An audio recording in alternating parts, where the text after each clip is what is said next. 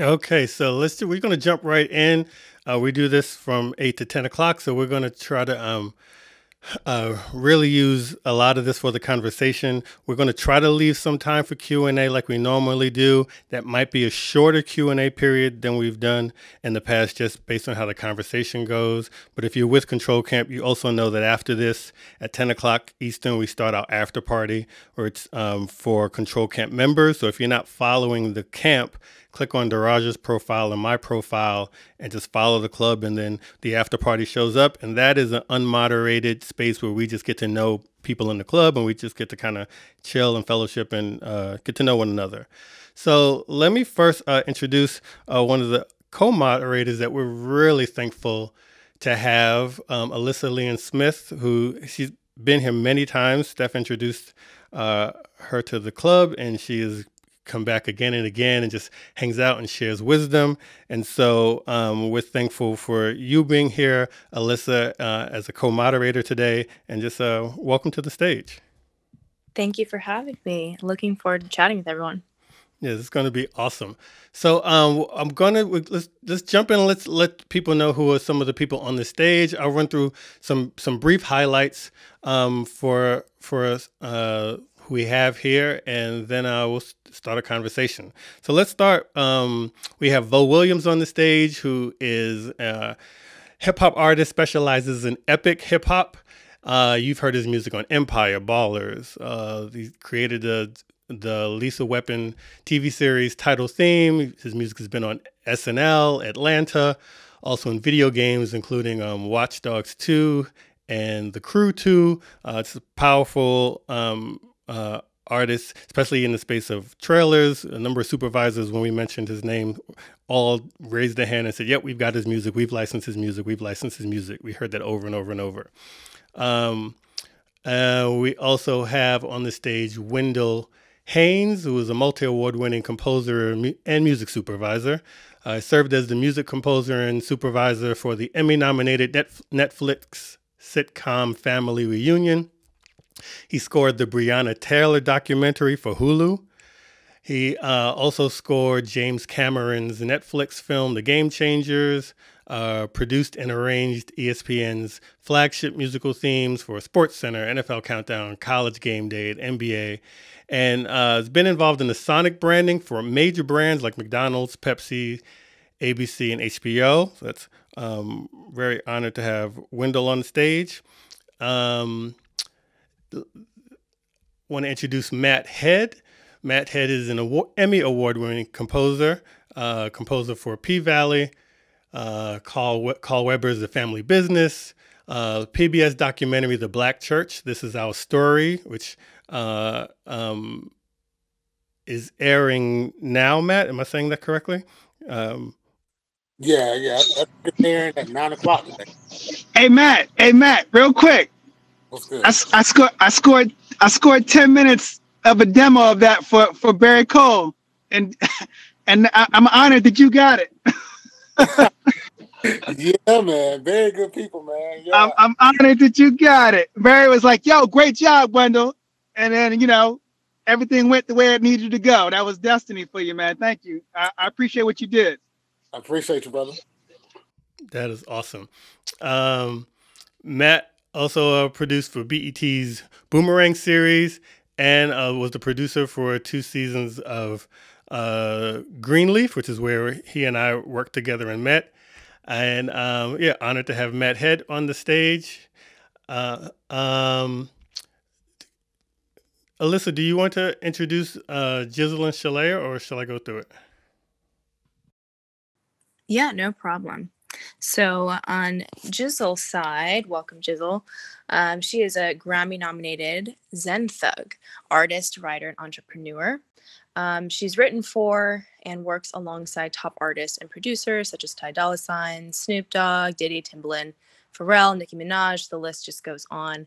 Her single "Get Loud for Me," which has become an anthem for sports teams all over, including the LA Lakers, has over 30 million streams on Spotify, and has been heavily licensed by tons of TV shows, films, and video games, including Fortnite. Has written for and placed music with brands like Facebook, Zumba, NFL, Bose, NBA, Adidas, Beats, and more. and her music is regularly used in film and TV shows like Blackish and Grownish, Madam Secretary, So You Think You Can Dance, The Fast and the Furious, All American, and countless others. So thank you, Gizzle, for being here. And next up, I have the pleasure of introducing Shaléa, who I also have the pleasure of working directly with, as she is on our Quincy Jones Productions roster. She was mentored by Stevie Wonder, toured with him for many years. She's also Quincy's protege.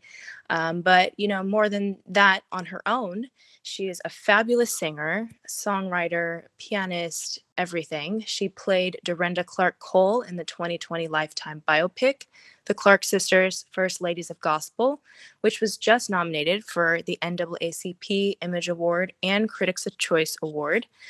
She's performed for the Obamas at the White House twice, performed the theme song to the sitcom All of Us, wrote and produced the movie theme Love Fell on Me for the film Jumping the Broom, wrote and produced Can't Play It Cool for Black Lightning on CW, and most recently just released a beautiful song called Grace that is actually co-written with Steph on this very stage. So I'm excited for them to talk about that a little bit more later, but that is Shaléa.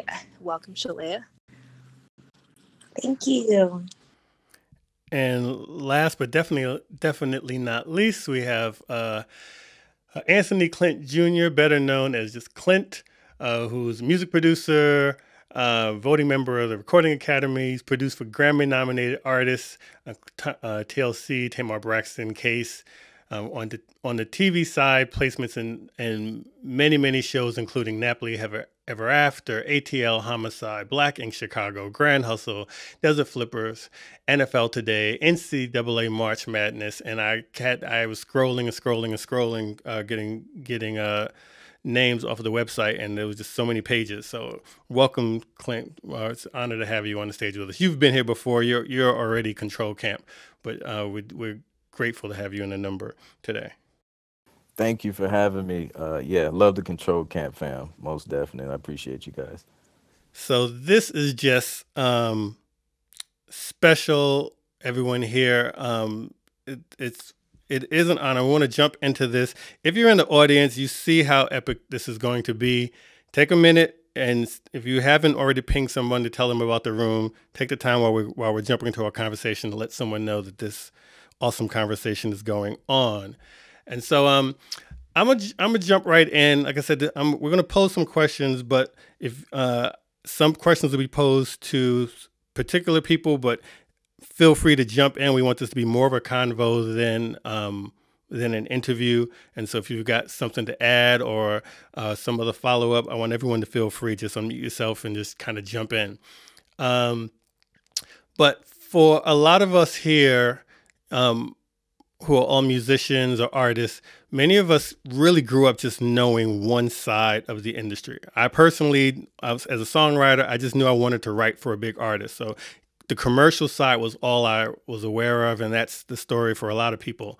And at some point, we learned kind of about sync and learned that there was this option out here. So I want some of you to just talk about what that moment was for you. When was the moment when you realized that sync licensing, writing for TV, writing for film was not just a one-off thing, but it was actually like a career path? When anybody want to jump in and say what that moment was for them? I'll go real quick because I started hey everyone first. My name's Gizzle before I get ahead of myself. But like you said, Eric, when I first started in the industry, I started just rapping and then finding out about songwriting. Like, so my career path was like finding out all these different facets as I moved along, thinking like there was only this one path. I wanted to do music and to create, but I did always think of myself as a writer first.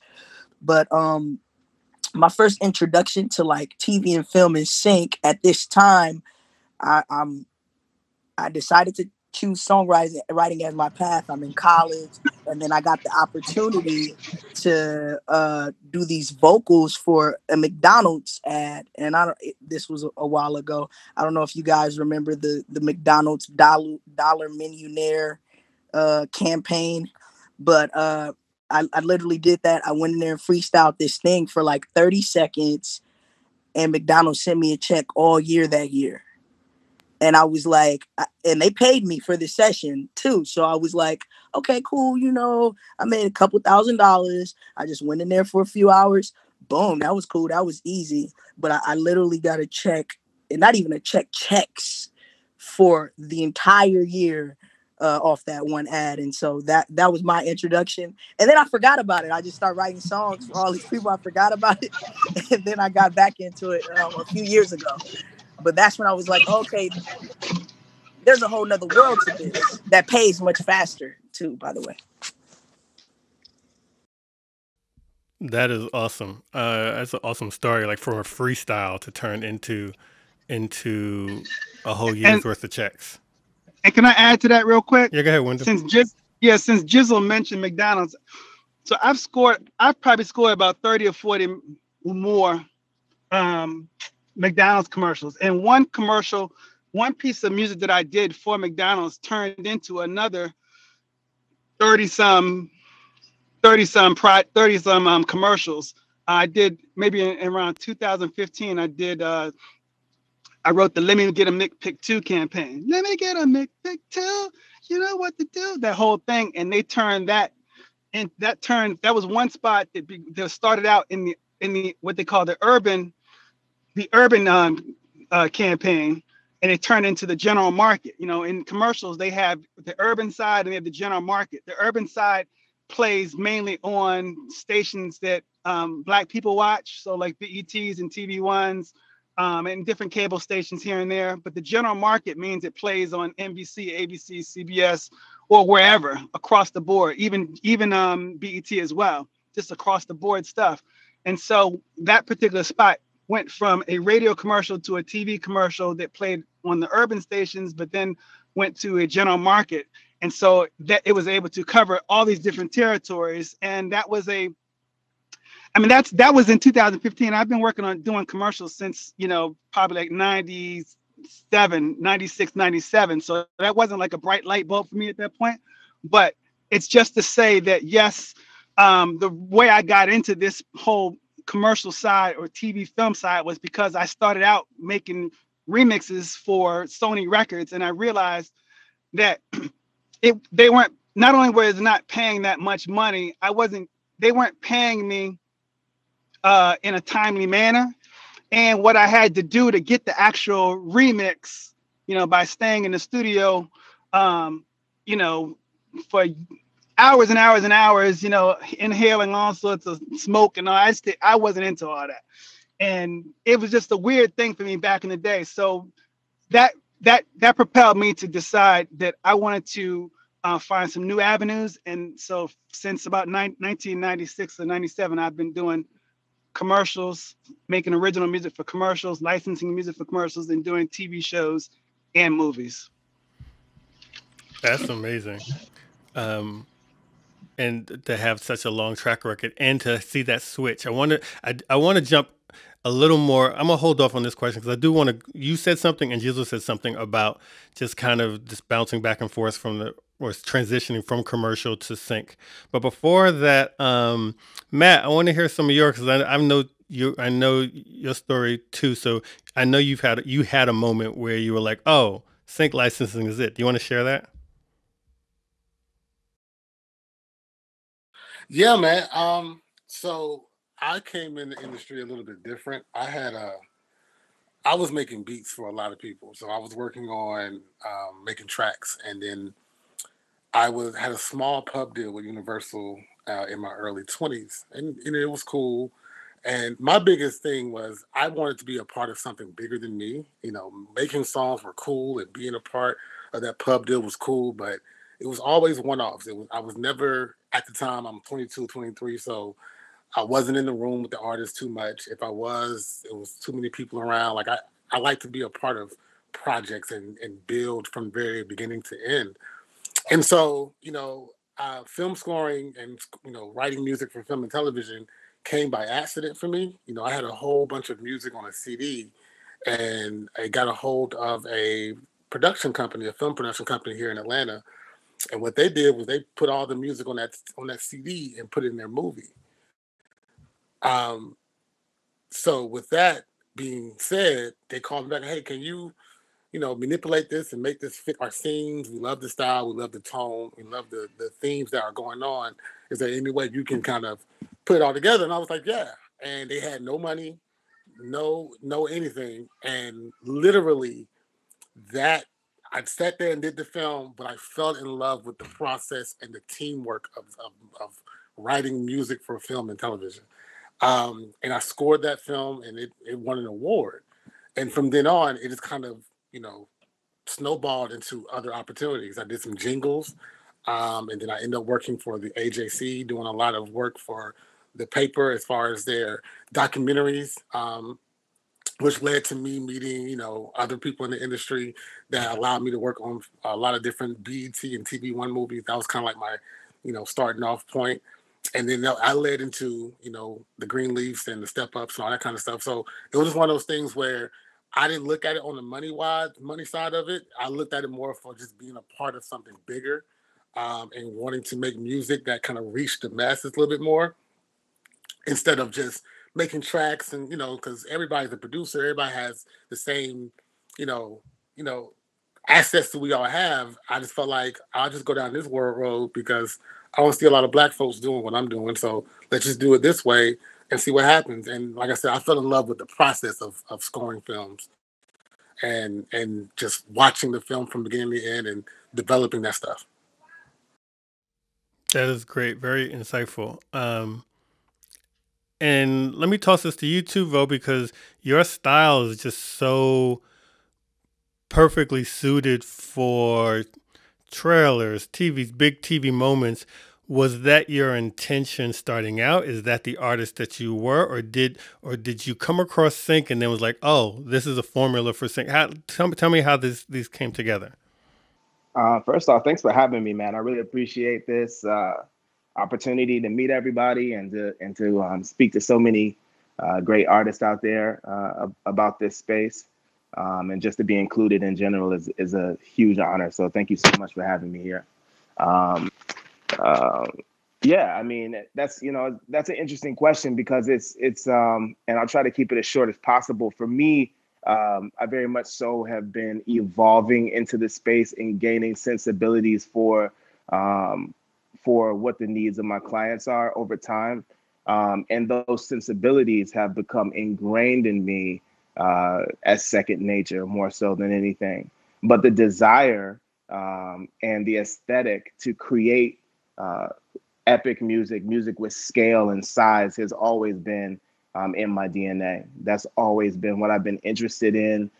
When I was a kid and I saw George Michael in the black leather in the Faith video, and I was like, yo, that cat, like just that kind of power that dude was exuding and that vibe. And even now you can see I wear like a black leather. I actually didn't think about that until now.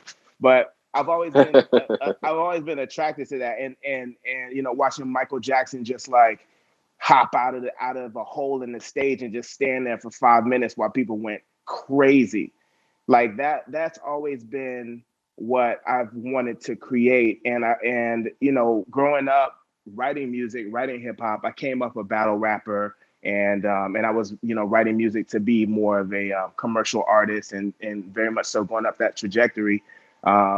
But at some point in my career, I realized, I want to make music that reaches people in stadiums. Like, I want the person in the nosebleed to be able to feel what I'm saying, like the person in the front row. And perhaps like my approach currently wouldn't fill that kind of space. So how can I fill this kind of space? How can I make hip hop as big and as epic as a Michael Jackson song or Guns N' Roses or Metallica? How can I fill that space? So that became very much so a part of my authentic voice, which led to me creating my the first track that I've ever done in the space, which happened completely by accident. I had no idea what we were doing. I just happened to be that artist doing that, and I had no idea what my partner had in mind for it. But he was already working in sync and already pretty much rooted in the space. And, just me saying yes to an opportunity and trying to build relationships ended up, landing me my first sync. So that was 10 years ago. And since then, basically, it's just been an evolution and a growth process of me just baking in what my passions are, baking in my true passion for visual music. I'm also a visual artist as well. I'm not going to go down a tangent, but I'm also a visual artist. So I see, like I'm sure a lot of artists, we go in the bathroom and we sing in the mirror. We imagine what our show is going to look like when we get that arena tour. You know what I mean? Like I close my eyes and I dream it and I see it. And when I sing the music, when I'm writing the music, I imagine how that translates in that kind of space. So yeah, it's just been a growth process and kind of baking in what's more experience and stuff like that and that's what led me to the sound that I have right now. That's awesome. What an evolution. That's just really cool. Thank you for explaining that. And so you also touched on something, and so let's get into this talking, because a lot of our listeners and a lot of our Control Camp members, there's also had aspirations or currently have aspirations in the commercial side of the music industry. Some have had aspirations and got disillusioned, and so they see sync licensing as a an alternative, or maybe a more direct route, or something that has more opportunity finance wise. For some of you on the panel, you have people like Gizzle. I know you've lived in both worlds, and you probably still live in both worlds. Shaléa is not just a sync artist, but an artist who's just releasing her own music. And so, talk to me just from your perspective, if you were to advise people, in terms of where this industry is, where sync is do you see sync as a place to be all in at, as more hopeful than the regular industry? Is it like stocks where you need to diversify and be in a little of both? What's the take on the stage in terms of commercial industry versus sync industry, and how it fits into our overall realm of music creation? I think we're definitely in a place where you can live in all worlds simultaneously, and if you can line up your approach and in each world, then it helps overall, because at the end of it, I think you have to think about your career or your trajectory as one whole thing, and these things contributing to the sum of it, right? So if I'm writing songs for people and also putting out a song myself and also having these big syncs, I mean, ultimately all those things help to grow the brand of Gizzle and contribute, to the bottom line. So if you have a single that's coming out, and then you can get some syncs on that same song, or have that song playing in some stadiums, while the Lakers play or the Magic play or something like that. But it's just the exposure. So I think that's the benefit to existing in all those worlds at the same time. I definitely don't feel I don't feel like there's one clear path, or people should view. I think sometimes maybe people view the sync world as like I don't know. I don't want to say graveyard, but that's kind of deep. But you know what I'm saying? But they kind of, but they feel like it's at the end, or maybe like not as serious. I feel like diving more into the sync side of things has helped improve my songwriting and my performance as an artist, and given me a more global approach to how I do everything. So, yeah. That's what I had to say about that. If I can, I got a follow-up question, and this can be directed towards Shaléa and Gizzle. In the more commercial artist space, how do you find that balance? Like, do you find the majority of your work or commissions kind of being, or even your attention kind of more heavily focused on pushing your artist front-end commercial brand more, or is it is more of the weight of your music, creation kind of on the sync side? Like, how does that balance happen? Like, where is the music creation happening, and what's I guess, if there is an end goal, like, is one, preferred over the other? For me, I feel like it's two different animals, but it's always the same thing. I feel like when you go into anything, like you have to have an intention. So if the intention is, okay, I'm doing this for this specific brief, this specific show, this specific sync, then fine. But if I go in thinking I'm gonna make the best song I can make possible, and it will also sync well, and my core audience will like it. And I think when you do that, that's like when you marry those, that's when you find the most success. Well, at least for me, I have. When I did Get Loud for Me, which is my most synced song ever, it's been syncing regularly for the past 3 years, literally, monthly. So and it was just going in to make the best song possible, which happened to sync extremely well. You know what I'm saying? And still check all the boxes. And so now, for just me personally, that's my approach. Unless it is a specific brief. Of course, we all get those things where it's like, oh, okay, bet I could knock that out real quick. That's nothing, So there'll always be that. But I think always, as an artist, as a creative, it's to make the best thing possible in every arena. Absolutely. I 100% agree with everything that was said.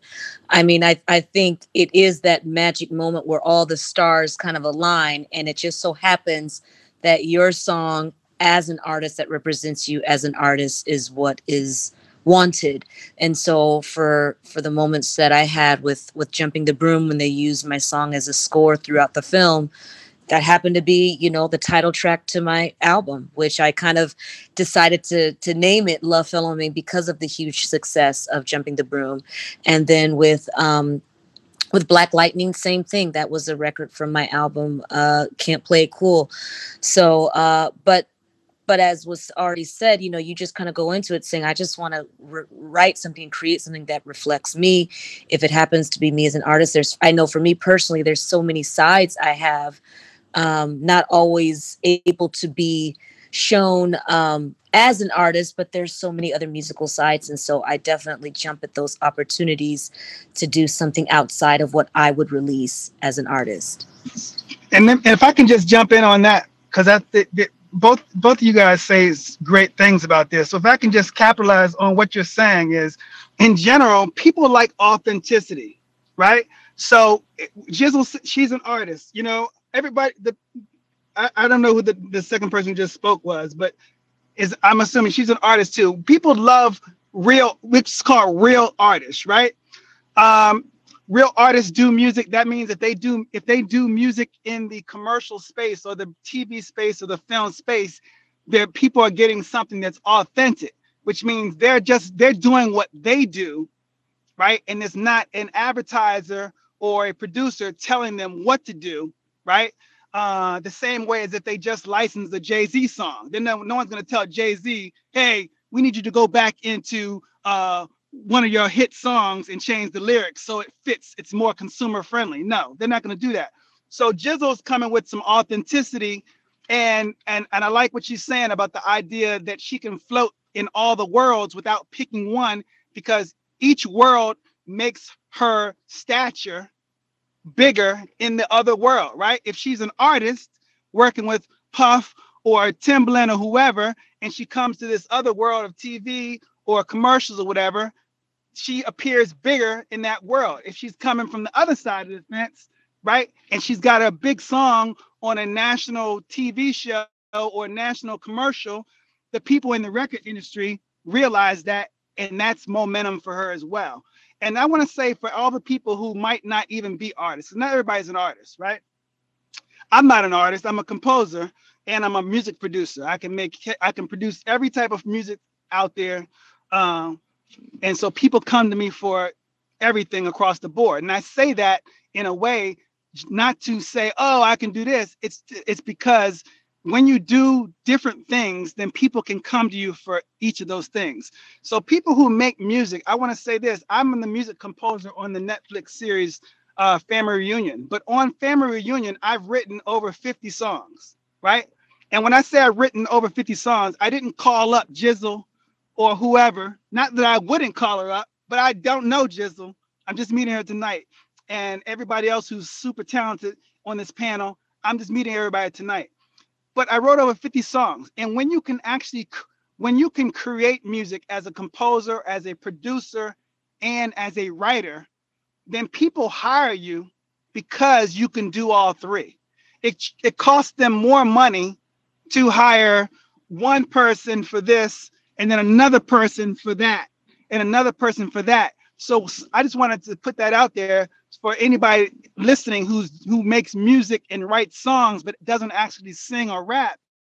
You can get into a mode where you can create the songs and then you can call in the Gizzles and everybody else who's a great artist, that and they can be the voice and sing or rap or whatever, either the lyrics that you write to your music, or maybe you give the license to that artist to come in and write for you too.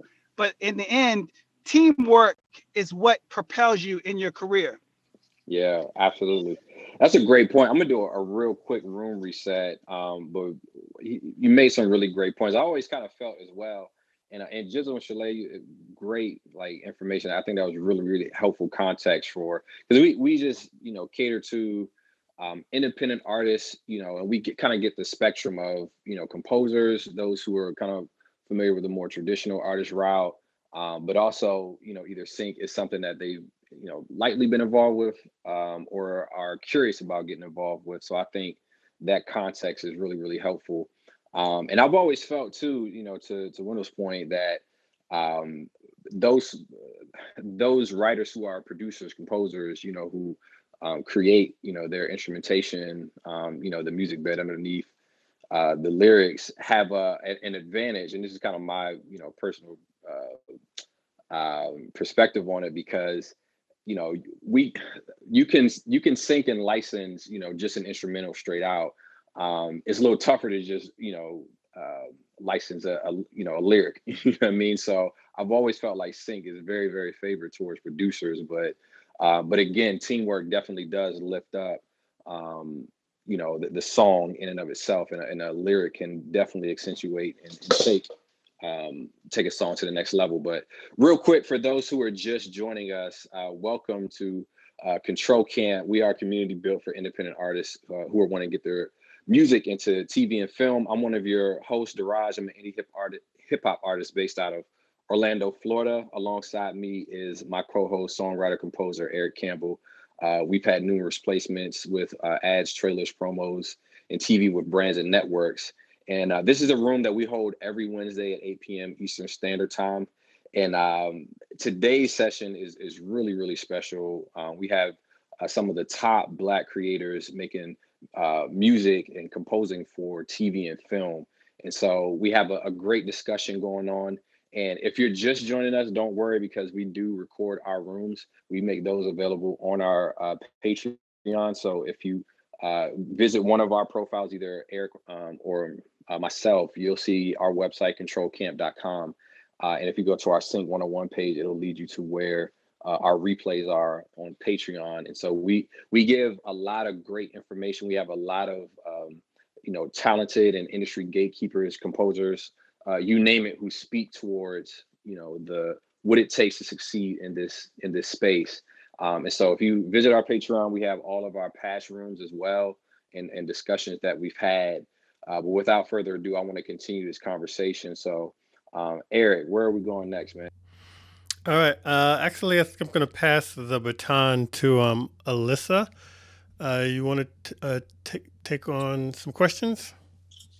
All right, sounds good. Hi, everybody. My name is Alyssa Leon, and just so you know who I am, I'm the VP of Business at Quincy Jones Productions. So my first question is actually for Anthony Clint, and just so I can be clear, do you go by Clint or Anthony? I go by both. It's funny, but Okay. just call me Clint. It's one syllable. It's easier to say, so we'll just rock with Clint. All right, let's go with that. Hi, Clint. Nice to meet you. Likewise. So from your background, you say that you had about 100 plus TV placements in 2020. And without giving away too many of your secrets, can you tell us how you did that? Yeah, absolutely. So yeah, I mean, I fell in love with the sync side of things. I want to say around 2013 when I landed my first TV placement on NFL Network. That same track, a few months later, got used on Fox Sports, and I want to say from that first placement, made about $600 in royalties. So that was kind of like the light bulb for me. I was just like, yo, if this one track can make, it wasn't a super huge amount, but it was like just one track and it was like 20 seconds or whatever. So at that point I was just like, yo, like I want to see what I could turn this into, and just really double down on what worked, do more tracks of I guess along the lines of what worked. I'm always the type to study and go back and see what worked and then replicate that. And that's how I eventually built up to 100. Every time I would get a placement, okay, what elements of these tracks that are getting placed, what do they all have in common? Are the intros long? Are they short? What kind of sections, what kind of buildups did I have? How did I end the song or the track? So I just paid attention to what was working, and just tried to do more of that. A combination of that collaboration, like Wendell said, collaborated with other composers, giving them an opportunity to get their music placed in TV and film, and just making it a team effort, and just exposing other people to this great side of the business, and replicating what worked, and then just being persistent, consistently reaching out to companies, to music supervisors, following up strategically. So not just saying, hey, did you hear the music yet? Did you hear the music yet? No, like follow up with more music. Hey, just recently finished up another production album, just finished up a few singles with this amazing artist, thought you may want to check it out, and just keeping that line of communication open with existing relationships, while building new relationships. And that's how I, ended up getting, over 100 last year. Amazing. Thank you. And was that through, would you say, mostly publishing or publisher side, or is that, just the relationships you had? How did that come about? A combination of both on the publishing side, and then just the relationships that I have through other publishers that I work with. Amazing. And that kind of leads me to my next question for anyone on the panel. Have any of you had success with cold emailing people, and how did that turn out? I've had success with that. I believe in cold emailing. You know why? Because if you don't put it out there, people never know who you are, right? And if you say the right things in your message, and you send the right thing attached to your email, people, you have to realize that everybody that you send an email to is in need of something, right? They have a title underneath their name because they can deliver whatever their title says that is, right? But in order for them to be dope and be looked at by their clients on their team as being efficient and on top of things, is they have to have people that are feeding into them. They have to have people that they don't have to call. People have to come to them. Things should just arrive at the doorstep. Everybody gets stuff from Amazon, right? It just sits on your doorstep. You just bring it into your house, right? So I look at it as bringing something to somebody's house. Listen, you didn't know about me.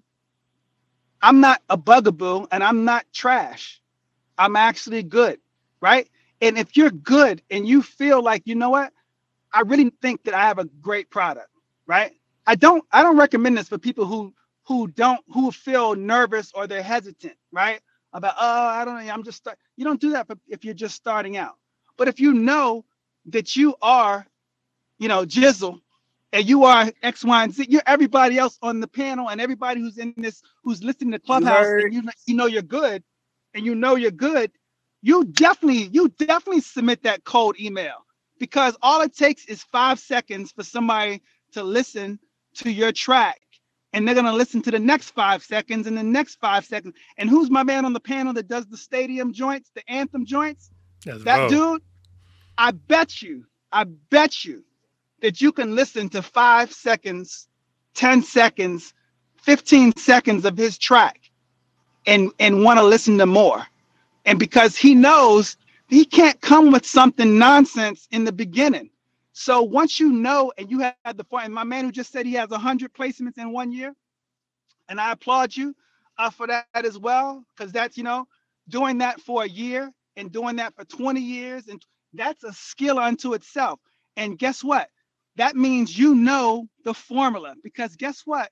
Everything that we hear since we've been little kids, whether it was the happy birthday song or everything on Kids Place Live or the radio, everything has a formula. You know what? Ralph McDaniels told me years ago? He's from Music Box, right? Ralph McDaniels said, you know what? I said, Ralph, all I want you to do is hear my song right here. I just want you to hear it. And he listened to it. And he said, you know what, Wendell? That song is dope, right? But it don't have that sound for Hot 97. It don't have that sound for the pop chant. It don't have that certain sound that's popping right now, right? And so I only say that because there's a formula to music, and music is timely. And if you hit the right formula and the right time, over and over, you can get a consistent momentum that lathers the soap, right? And next thing you know, boom, you're in there, and now you're a go-to person. Yeah, absolutely. I think that's really, really great perspective. I see you unmuted. Did you have something to add to that, man?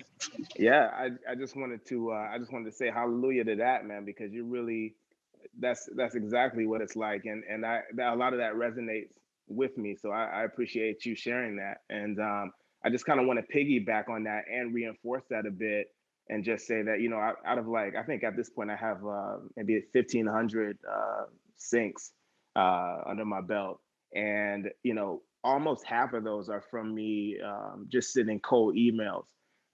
When I came to LA, I didn't know anybody. Like, I'm from a small town in Florida called Sarasota. Daraj will know where this is at. Shout out Florida, yeah. Shout out Florida.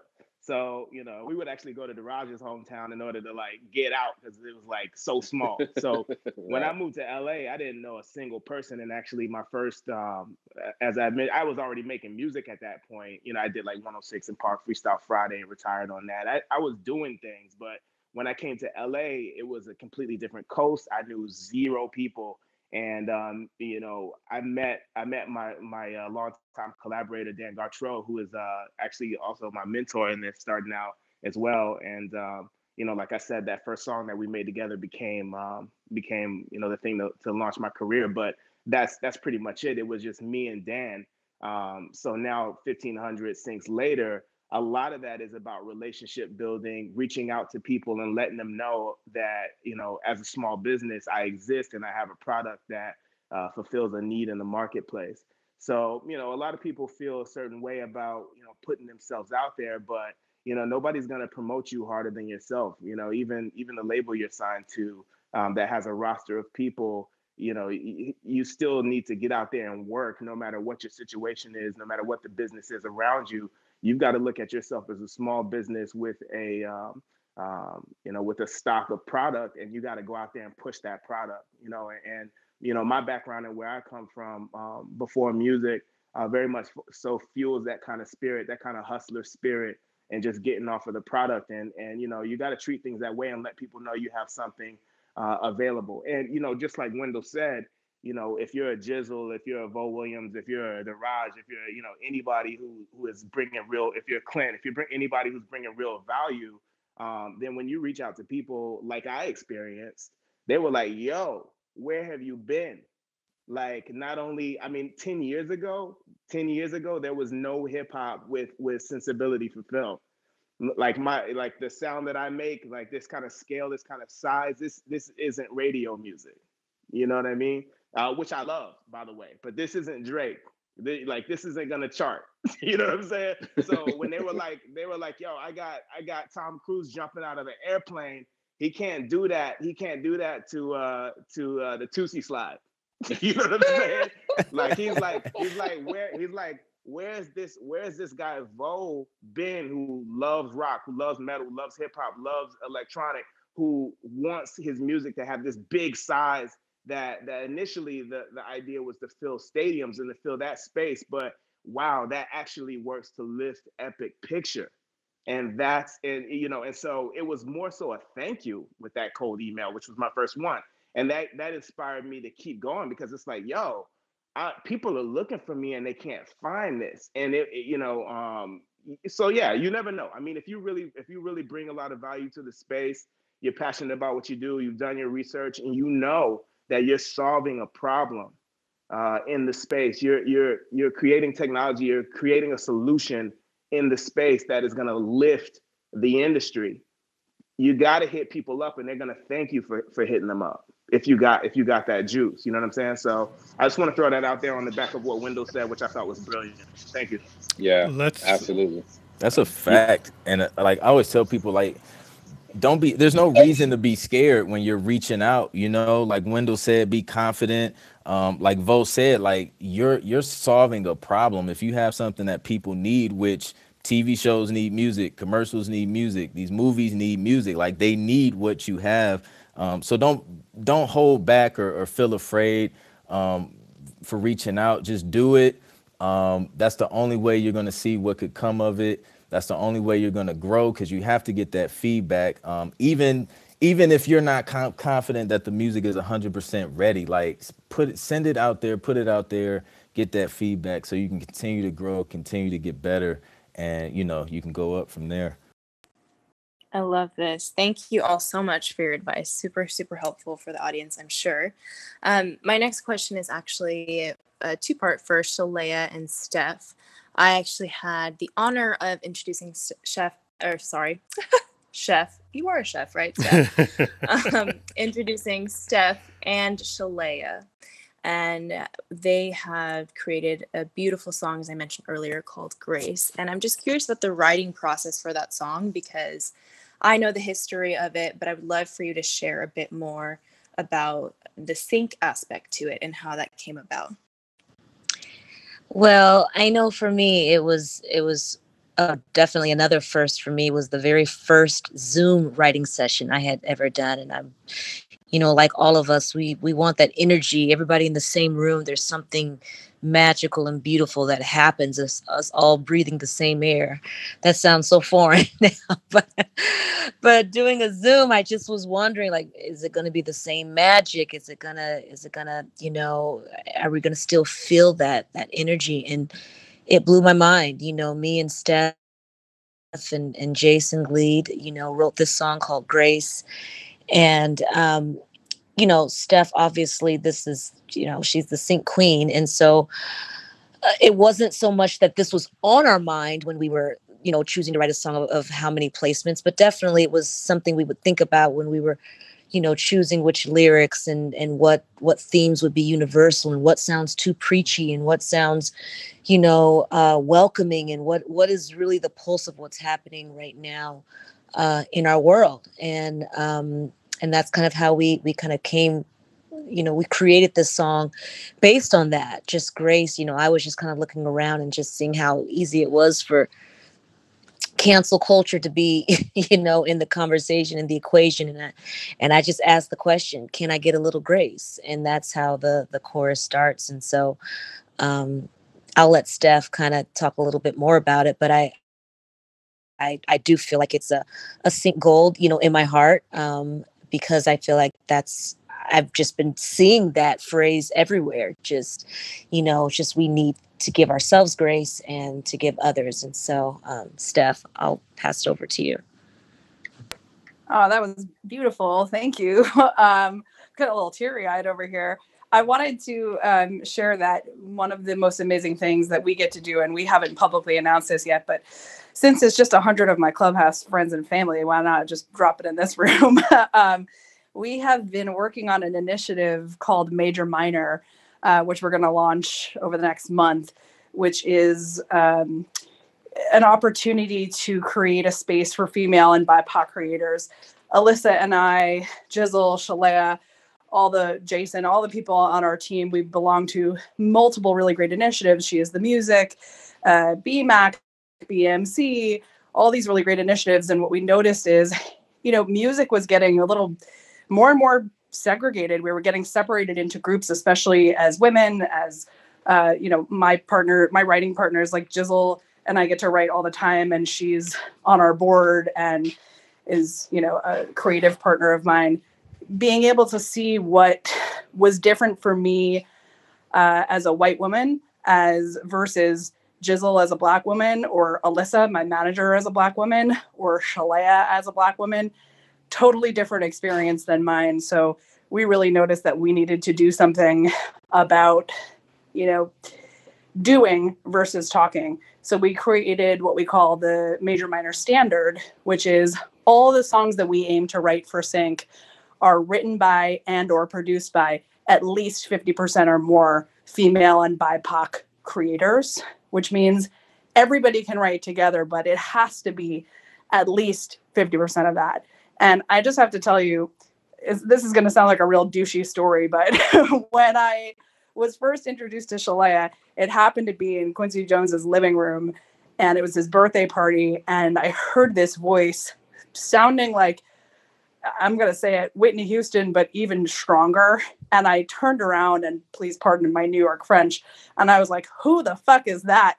Where is that coming from? And in the living room was this, stunning Shaléa singing her face off with the amazing Greg Phillinganes. And if you don't know who he is, you should look him up. He's amazing. And when I got the opportunity to work with QJP, I said to Alyssa, the first thing we did was, I got to work with Shaléa. She's unbelievable. And, as we started curating this catalog for, sync licensing for major minor, she was the first artist that we went to that we said, okay, we got to do this. Gizzle, in the same week, same thing. We were working on something for Major League Baseball. I'm really fortunate to be surrounded by incredibly strong women who happen to also be strong Black women. So, we're really grateful to, create that space. Thank you, Steph and Shaléa. So my next question is for Vo. Vo, earlier you mentioned that you had started out in battle rap. I actually know a lot of, the battle rap community, and it's super fascinating. And I'm just curious how you made that transition from battle rap to sync.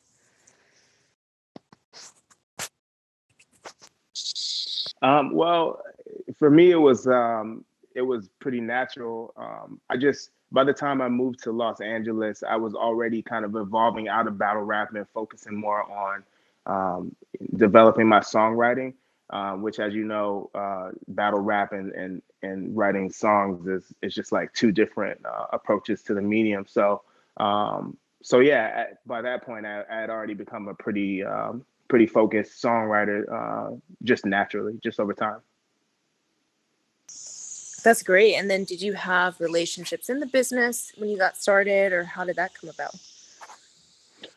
No, actually, with battle rap, I was just watching, BET's 106 in Park, Freestyle Friday, man, from home, and from the barbershops. And they did an open call. And, me and my homies were like, yo, it's a long shot. I know my homie Concept is in here. We were like, yo, let's go up to New York and let's try to do this. And, we battled through maybe like 1,000 or 2,000 kids that were in New York, because we forgot that there were rappers in New York.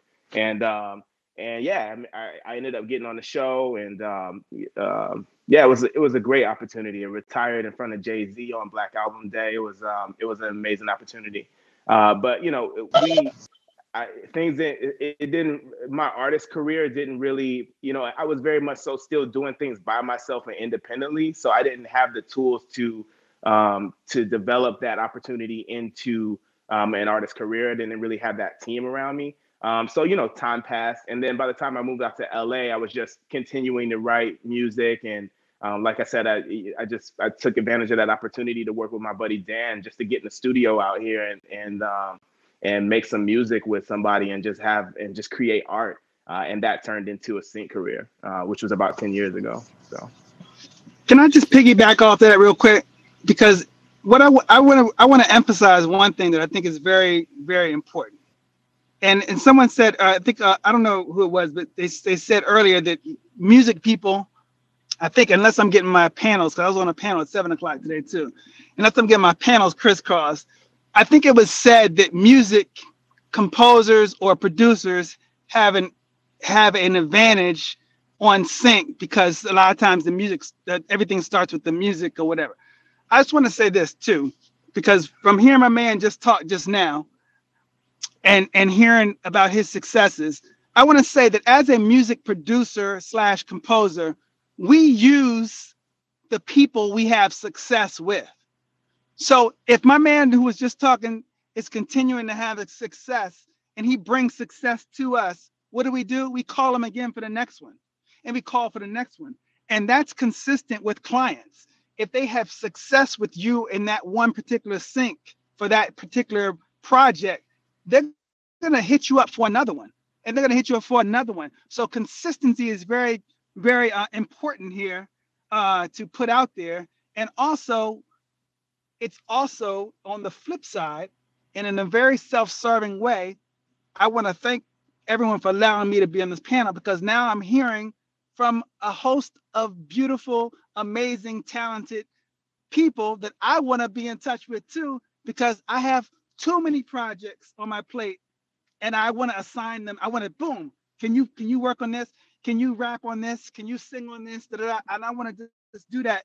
And I want to say, by me being a little self-serving here, I also want to say that the moment you develop consistency with one artist is also the moment that you want to open yourself up to some other artists, because you don't want to come back to the same client over and over with the same approach. And I say approach. I don't say come back with the same artist. I say you don't want to come back with the same approach, because what the same artists can reinvent themselves over and over or whatever in order for it to be fresh and still something that hits them in a surprising way that says, oh, I love this, and blows their mind.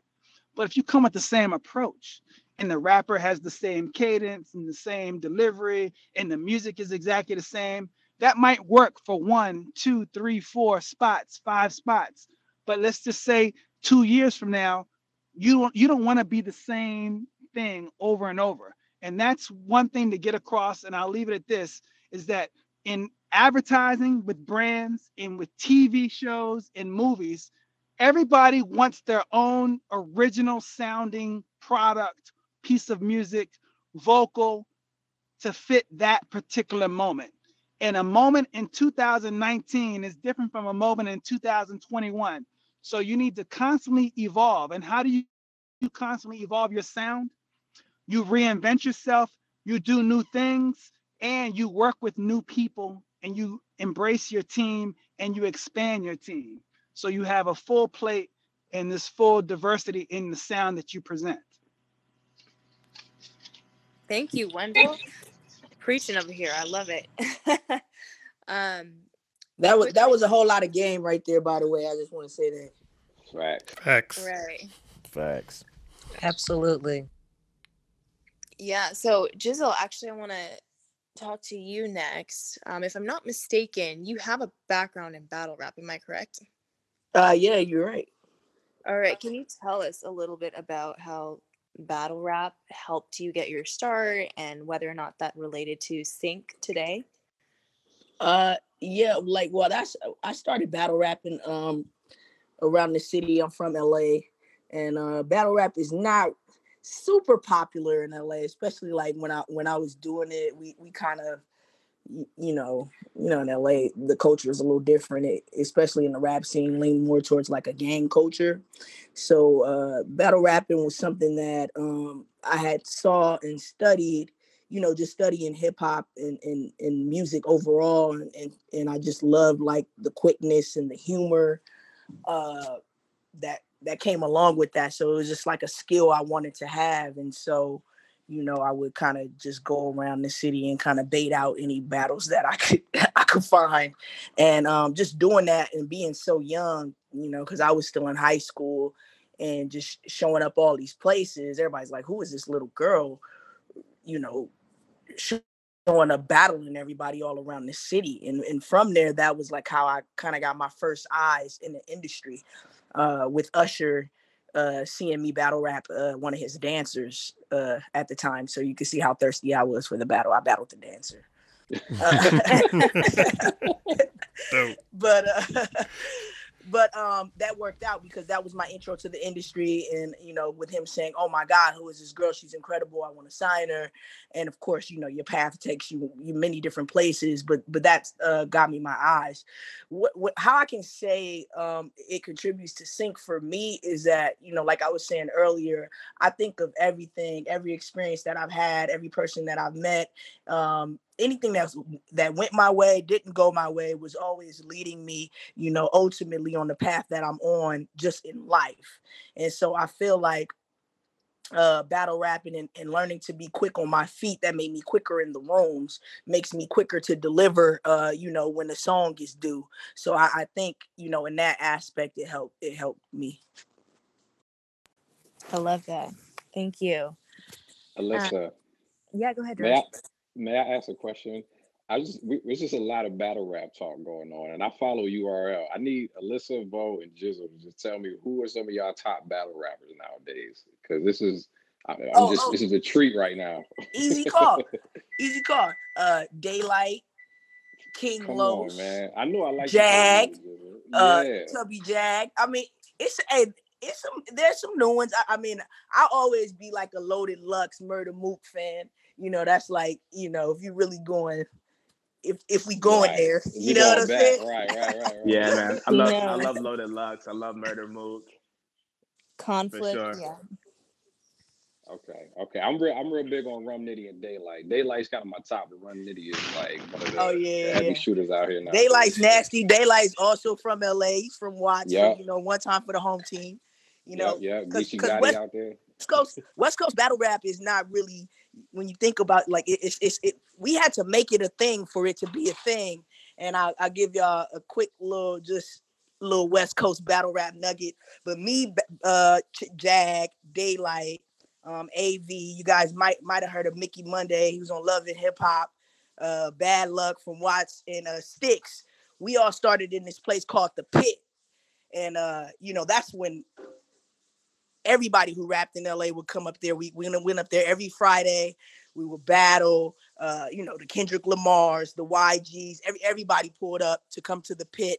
And that's where, everybody sharpened their skills. I remember the first time Daylight came to The Pit, because he was like the second generation of the rappers that came once we had it for a while. So it's cool to see how he was able to push the battle rap game forward, and Disaster too.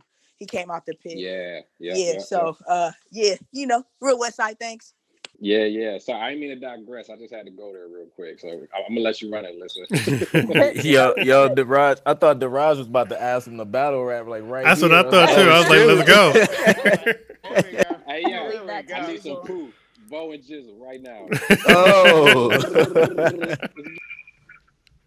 That's gonna cost you, Playboy. Hey, look, man. Hey, look, Alyssa got the bag. She gonna set it up. Oh gosh. Well, while we're still talking to you, Gizzle, can you tell us if you have a favorite Sync experience? I know you've got a lot under your belt, and I would love to hear more about maybe one of your favorites. I think, I don't know. It's been a lot of cool moments, but I think the latest one, I think it's always cool when you're like watching the show and you actually like it, and then your song comes on. So I was like really into Lovecraft Country. I don't know if you guys were watching that like during the pandemic, but it was like super cool horror black sci-fi show. I thought it was super dope, and then I ended up getting a joint on there. Fortnite's pretty cool because that made me cool to like all my little cousins and kids and stuff. So you like tell them like, yeah, I got a song on Fortnite. They're like, for real? And you're like automatically cool. So I think ultimately like my goal is to be cool to kids, and like in the future when I have kids. So that's what I think about when I'm doing like my Sync stuff. Like I can't wait to tell my godson and my nieces like, yeah, your Taco and your TT, yeah, that's me right there. So This is dope. That was great. Thanks, Gizzle. So one of my last questions, since I know we're going to be wrapping up and resetting the room soon, is for Matt. And Matt, earlier you mentioned that you had a compilation CD that was used for a film. And since we don't use CDs anymore, how are you getting your music in the hands of the right people? Oh, yeah. Yeah, that CD was back in 2004, 2005. Right now, I have an agent. I am signed to First Artist Management. I have a couple of agents that look out for me on some things. But a lot of my success, and still to this day, is like my relationships with directors and producers.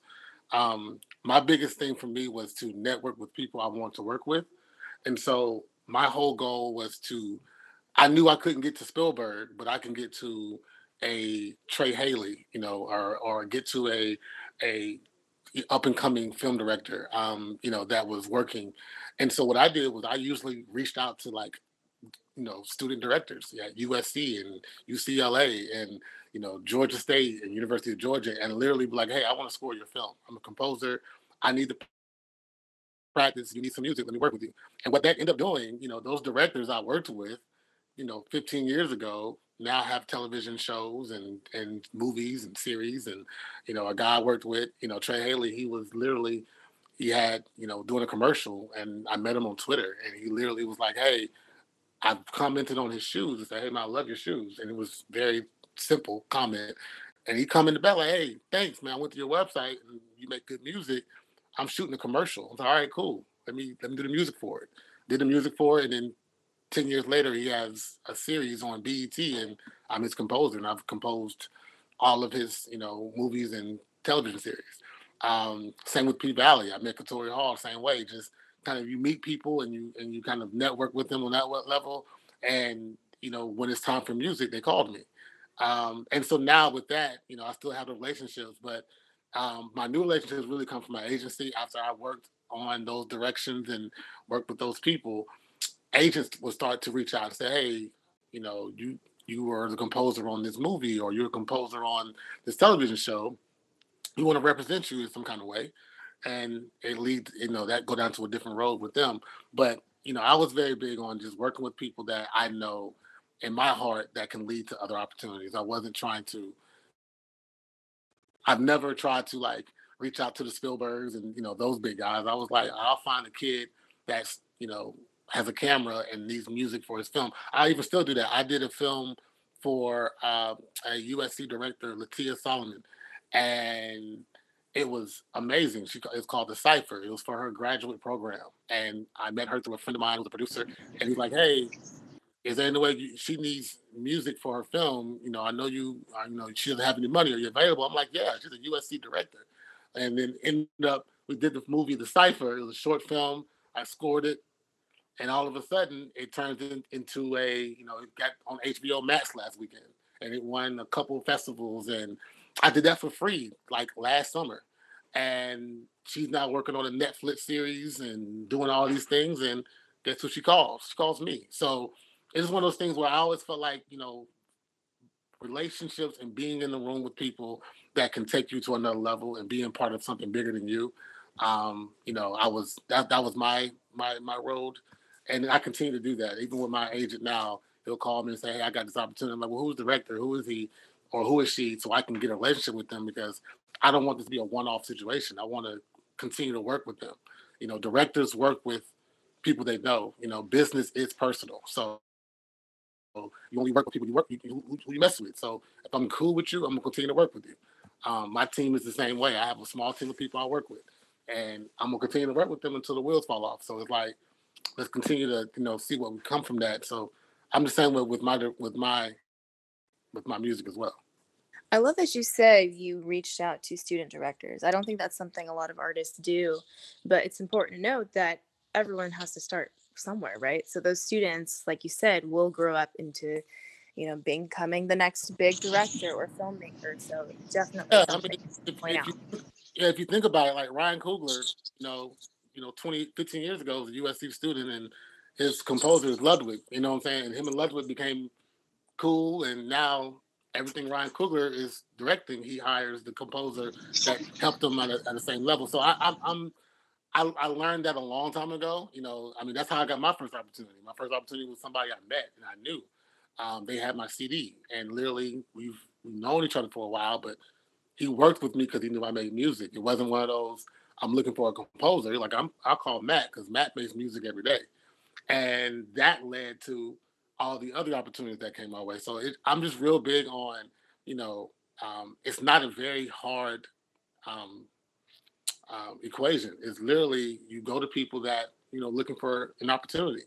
And even me, like now with what I've done, I would still reach out to do stuff for free. Like I did something for free 2 weeks ago, and like, yeah, let's just work, because I know 10 years from now, 5 years from now, something will happen where that person will look back and say, I got my music from Matthew Head. Just like Wendell said, we're all can make anything and everything. That's not a problem.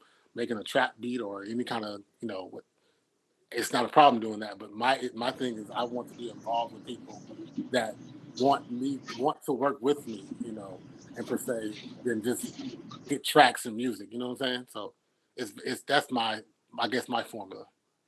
And can I tell you, piggyback off that real quick, is that there's room for everybody. If you notice, we've been talking for what, a year? I mean, an hour and a half or almost, and everybody has their own journey, and everyone has their own successes, which means we're not in competition with each other. This is not about that. This is about, there's so many people in this world, and there are so many people in need, right? And you always have somebody to fulfill that need. If you take a puzzle with 1,000 pieces, right? In order for that puzzle to be complete, there has to be 1,000 pieces, which means people need 1,000 pieces of music, 1,000 pieces that feature a vocalist rapping or singing on, right?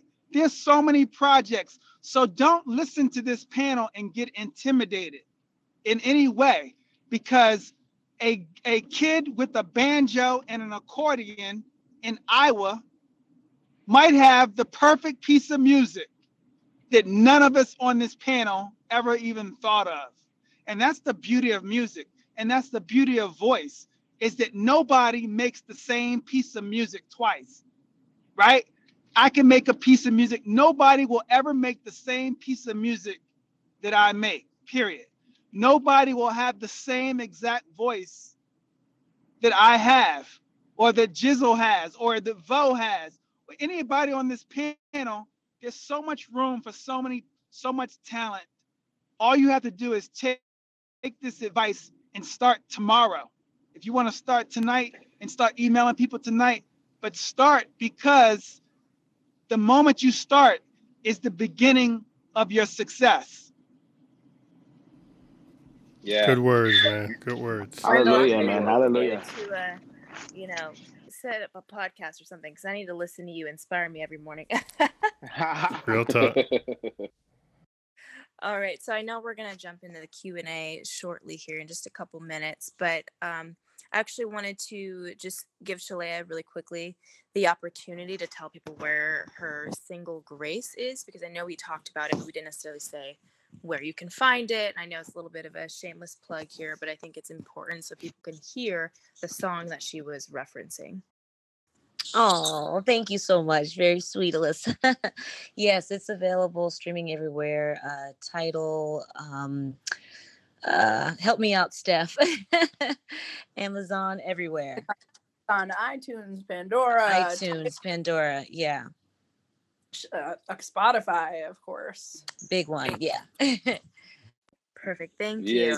For sure. You can get it on CD. You can get it on iPod. Where is it? Yes, I'll sing it for you. Can I get a little grace? I heard you sing it live on Zoom, and it was amazing. That was just like, I think you were sitting down. It was like a flawless. I think you were sitting on the couch, and you were just singing like you were standing at the front of the stage. It was amazing. Yes. Oh, thank you so I agree. much. Shaléa, you did an amazing job too on the Clark sisters movie. I know Dorinda and well, hold up, Clint. I was about to go. I wanted to ask an official question on that. Okay, okay. Yeah, because I'm glad you did. I wanted, before we switch into the reset, I did want to ask while you were talking, Shaléa, about that, because this is a different type of sync, and you and also Matt can jump in because you both have been on this types of syncs that take place during the production stage of TV shows.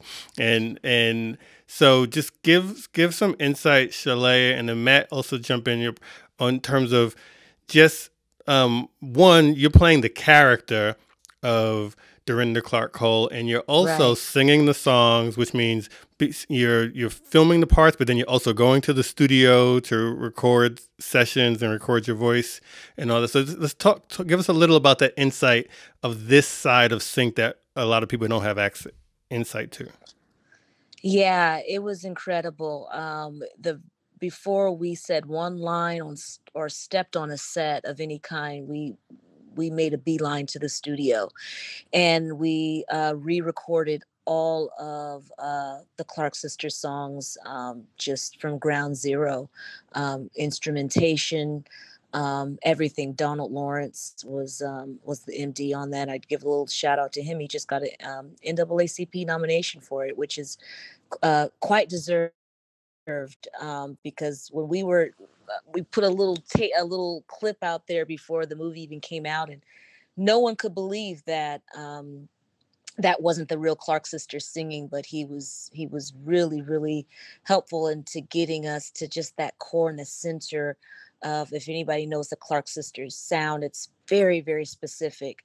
If anybody knows Dorinda's sound, it's also even more specific. She kind of sings like a horn player, and she has both clarity and rasp at the same time, which is very difficult to emulate, but somehow I found it, and it was just an incredible experience of us just kind of bringing those songs to life, and yeah, the songs that we put out ended up being just as popular as the originals, and people were just loving our interpretation of that. So that was a really, really life-changing experience for me. That is awesome. Matt, would you just from Greenleaf and Step Up High Water, just the aspect, would you want to share something about creating music that you're getting direction sometimes the day before, sometimes the day of, you have to create music for the show. It's a sync, but like, again, totally different thing. How has that informed you just in terms of the creation process? Yeah, man, it's working on those kind of shows and movies are really cool.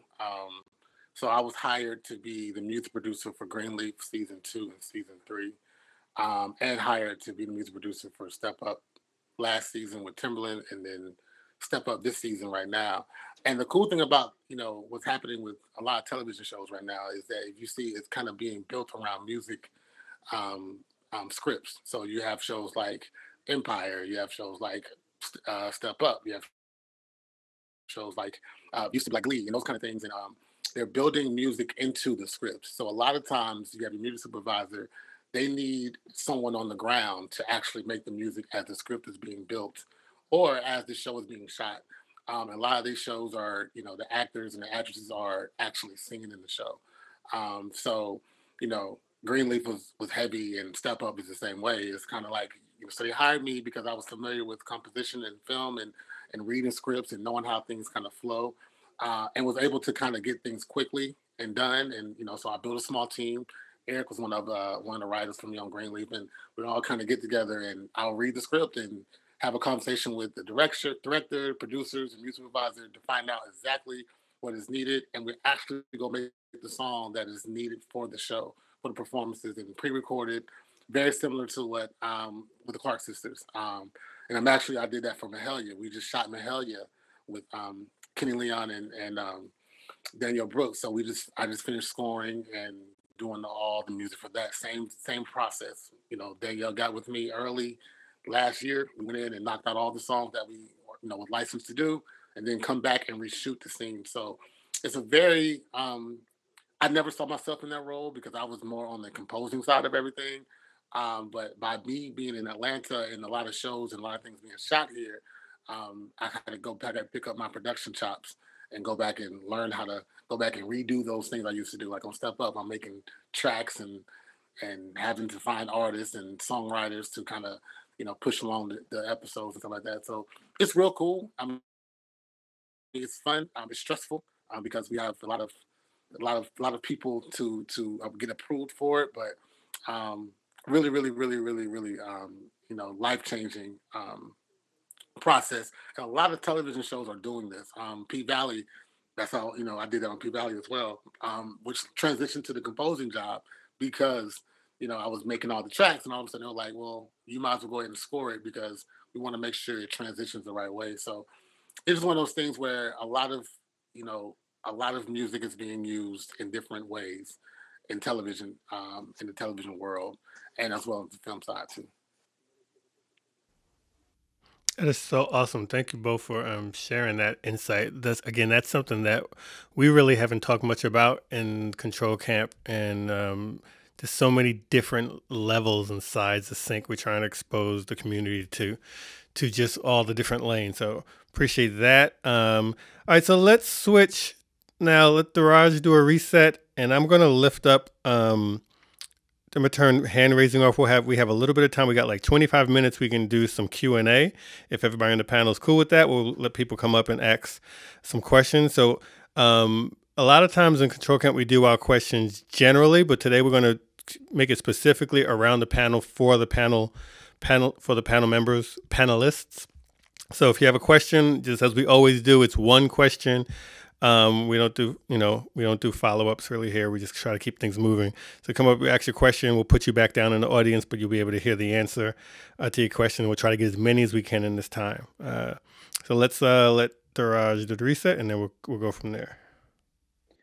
And before I do the reset, I just got to let Clint continue to give Shaléa her flowers because we cut him off, man. I need you to go ahead. My bad. I'm sorry, Clint. That was my fault. That was my fault. Y'all good, man. No, I just wanted to say, Shaléa, you did a great job on the movie. I was going to say, don't tell the Clark sisters this, but Dorinda and Karen are my two favorite personally. But I feel like the whole cast did an amazing job. From the singing to the records to the acting, it was amazing. So kudos to you guys. Thank you. Thank you so much. And I do want to just point out too, I want to give Christine Swanson a special shout out. She was the director, and she was emphatic that the singers needed to be able to sing live because that's the essence of who the Clark sisters are. And so there's many moments where we are actually singing live. There's a scene in the hospital, we're singing live. There's a scene in the living room. We're able to just off the cuff be able to sing live. And that was a big part of what she wanted for this film. And I feel like it definitely made it stand apart from the rest. Absolutely. Very cool. So, oh man, I'm so excited. We have, Bo, Clint, Shaléa, Gizzle, Matthew, Wendell. Like, I appreciate y'all being a part of this panel. Like, I'm still kind of in awe of all of the talent we have sitting on stage right now. I mean, there's just years and years and years of experience. And so I'm super excited. I know there's a lot of audience members kind of itching to ask their questions. So I'm gonna do this room reset real quick, and we're gonna jump right into it.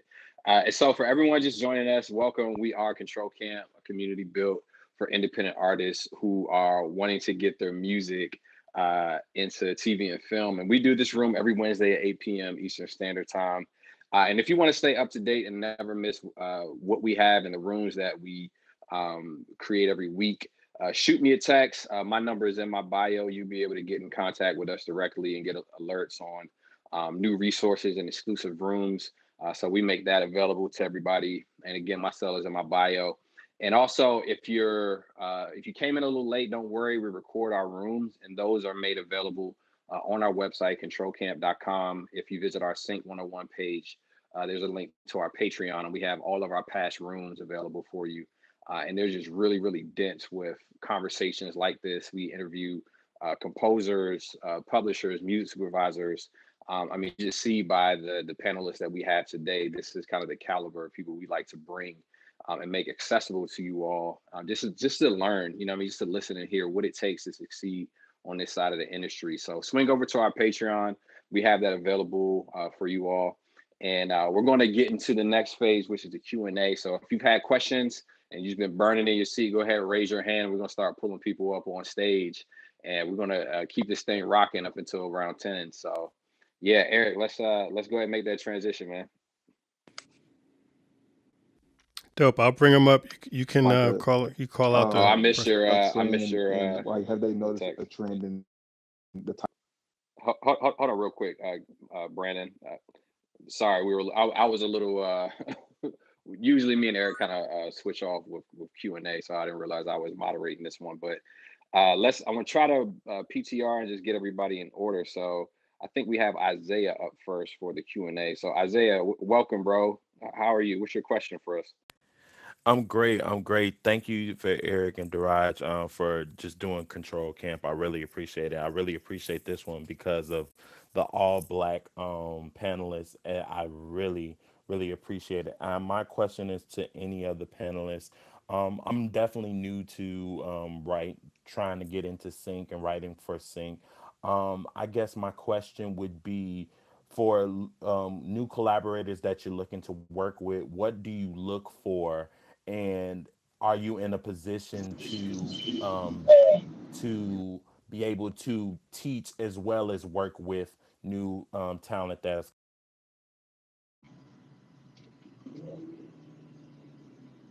And that question is open to any of the panelists if you want to jump in. I'd like to answer that real quick, and then I'll defer to everybody else. I have 3 books. The first one is volume 1, the 30-30 career, making 30 grand in 30 seconds, producing music for commercials. The second one is the 30-30 career, becoming a platinum composer. The third one is the 30-30 career, singing and basically rapping on commercials. So if you're any of those things, if you're a composer, if you're a beat maker, if you're a rapper, singer, any of those 3 books. So you spoke about teaching. Any of those 3 books will tell you everything you need to know about it. On top of that, I do a course called if you go to the 3030career.com, I do have a course where you can, if you're a music maker or a vocalist, I have a whole course where you can go through simulated programs where you can work on commercials that are actually live at the moment that you work on them. So in other words, if you sign up for a course, you can work on a commercial that we have right now that's for Budweiser or for Nike or for McDonald's or for anything, whatever we have at that particular moment, you can work on that at that moment.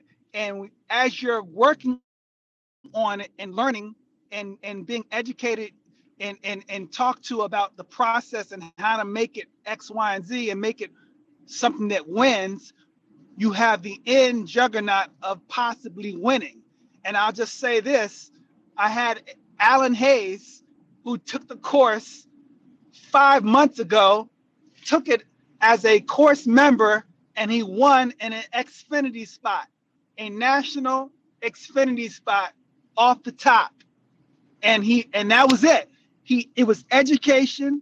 It was basically where education meets opportunity and where opportunity makes money, right? And so he was able to not only learn in the course, but actually earn from the course. And I'll tell you this, I bet you every panelist on here, now I could be a little ambitious with this, but I think so because this is how I feel. Everybody on here wants to know new emerging awesome talent. Like everybody who's on this panel that's introducing themselves today, that I've heard of today, I want everybody's email, please, now, somehow, Eric, if you can hook it up, because like I said earlier, we work with the people that we know, and we always want to know new people. And it's so amazing because everyone who spoke on this panel tonight, I'm blown away by everybody. And I want to know everybody in some capacity because maybe there's room for collaboration. And at the end of the day, that's what life is about. It's about collaboration and teamwork because nobody gets where they want to by themselves. Yeah, we'll make that happen. And Send Wendell my phone number so he can text me his morning inspirational tips because these joints are on point. Big facts. Big fact. That's so awesome. We need to get you on the podcast, Wendell, man. You need to pull up on the podcast, bro, to The people want it, Wendell. Let's go. I love it, man. Awesome. I didn't know if anybody else wanted to chime in, but I know Wendell did a great job on that. Yeah, nah, he said everything perfectly for me. Awesome. Okay, so we appreciate the question, Isaiah. We have Jay up next. Jay, what's going on? Hey, I just want to second Wendell. I'm blown away by everybody on this panel. And I guess my question is geared towards Matthew. It was something that he mentioned. I believe you were saying that you were producing on Greenleaf, and at the same time they asked you to compose as well, since they had you there, kind of use you multi-purposefully. And then you said, I think that shows are trending that way. Do you think that could mean that there would be less opportunity for other artists? And that was my question. No. So it was P Valley that did that. Greenleaf, I just was only the music producer. But one thing that, my testimony has always been is like relationships. The only reason why, I know talent plays a role in this, but my biggest game to me is relationships. So I knew the showrunner of P Valley, and I built a trust relationship with her, and she knew it, and that's how it started. So I don't think that there's going to be plenty of opportunity, like Wendell said. It's so much going on, as we speak. There's so many shows being shot, so many movies are being shot that music will always be needed in all these shows.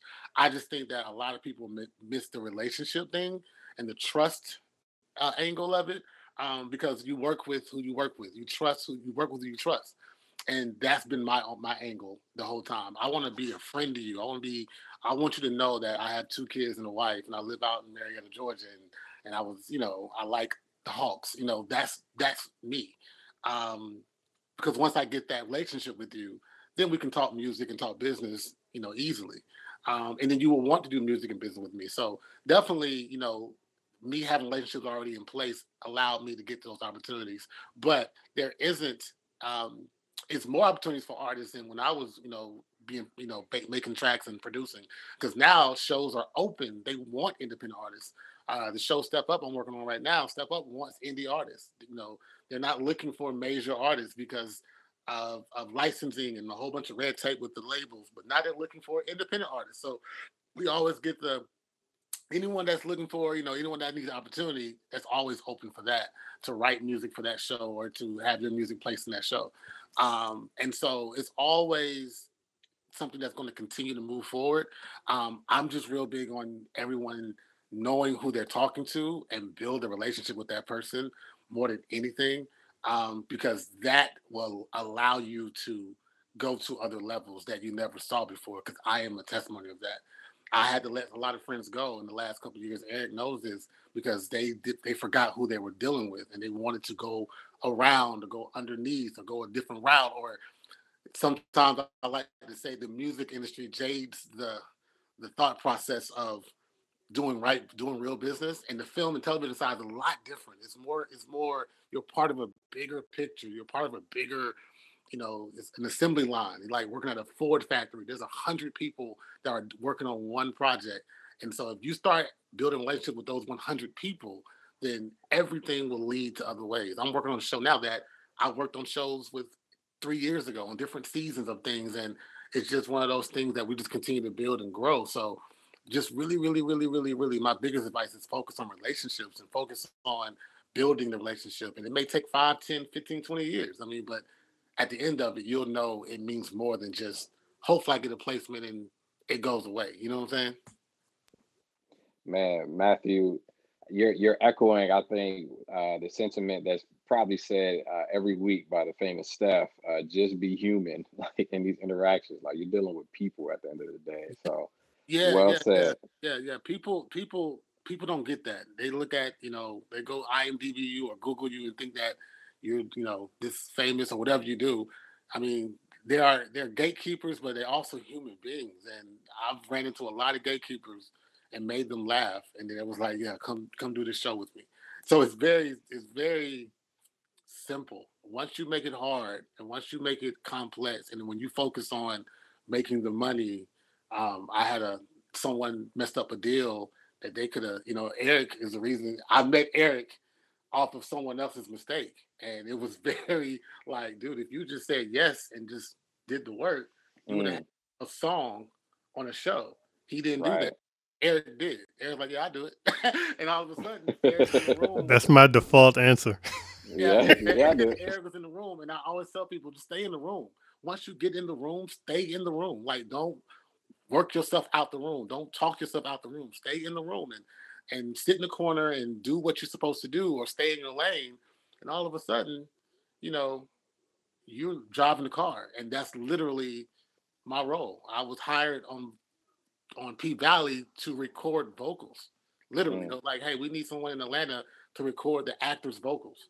All right, Matt can do it because Matt's familiar with with Lionsgate and Greenleaf. Okay, great. Then I sat there and I was like, hey, you make tracks too, right? I'm like, yeah, I make tracks. All right, make us a track for this song. All right, I made a track for this song. And then all of a sudden, someone Googled me and said, dang, you score films. I'm like, yeah.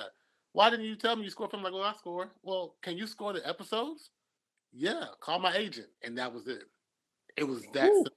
So it's not as difficult as that, it's not difficult. It's difficult, but it's not difficult. I'm being honest. Yeah.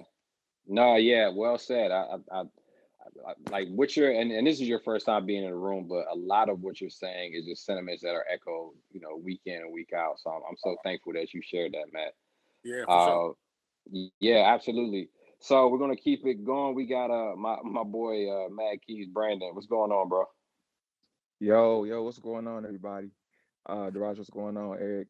First of all, thank you all so much. This panel, really, this has been amazing. Like, so many nuggets, so many gems. And Matthew, thank you for just sharing what you just shared, because man, that's definitely been just how I've absolutely been navigating just my my music journey and everything. So, but I'm a music producer, composer, and I just had a quick question. I think Jay kind of touched on trends, and that's what I was really curious about, just in terms of trends in the types of music that you all are seeing, just with the period, with these period type of shows and films and TV shows. Or have you all noticed I guess a trend in the types and genres of music that certain filmmakers and supervisors are requesting, and how is that affecting your workflows? Real quick, make good music. That's really it. What I've learned. You got shows like Lovecraft, and in the middle, the music supervisor in the middle of the show, in the beginning of the movie, it's a period piece, but we hear Cardi B in the very beginning of the record of the movie of the scene. I tend to lean towards making good music and not really follow a trend, so to speak. We all make this music for a reason. So I think if we don't forget why we create music. So I always try to create the music, and if it becomes the trend, it becomes the trend. I never try to make music for the show. I try to make the music with the show. So I want to grow with it. So, you look at Lovecraft. Lovecraft was a period piece. If you watched it, you were thinking, okay, they're in the 40s and the 50s. I should have this kind of sound. You would not expect hip hop. What made it so hot, made it so dope, that the music was contrast to what we were seeing. So, the first thing you see Cardi B, you hear Cardi B record, and she's talking crazy, and there's a woman, walking in heels in the 40s, a white woman walking in heels in the 40s. That kind of stuff it leads to it's a special moment. So I will always, in my end of it, unless you're, being told to be a certain direction, I'll always just make the direction that I feel emotionally, and then allow that to be the trend, in my opinion. Unless a director or a producer or the script calls for hip hop trap sound, cool. But even that, I'm still gonna try to add a piece of what I think is hot, because that's why I'm here. If I don't think it's dope, then why am I making music? You know what I'm saying? Let me say something in 10 seconds. And that is this. Never make a piece of music because you think somebody else is gonna like it. They tell you what they want and you think this is what they want, and you make it, but you don't actually like it. Never do that. Why? because if you send it to them and they say they don't like it, and then all you can say is, well, I didn't really like it either. All right. And all they're going to say is, well, if you didn't like it, why'd you send it to me? It's just like a Big Mac. It's just like if somebody sends you a pie, you never send your neighbor a pie that you don't like. You're like, oh, this pie is terrible. I'm going to send it to my neighbor. Right? Don't do that. Only send something. The reason why people come to you in the first place, all right? The reason why you're even considered a vendor is because you are considered an expertise or somewhat a master at what you do. So if you're a master or an expertise, and master or an expertise never performs at a level below mastery and expertise. So only send what you like or what you love, and that's it, period. Yeah, I kind of want to just piggyback off of both of those really great points, and just because like a lot of artists who are looking to develop a career in this space, what they're trying to figure out is, well, how can I predict the future? How can I give myself the best chances at success? So you want to know what the market.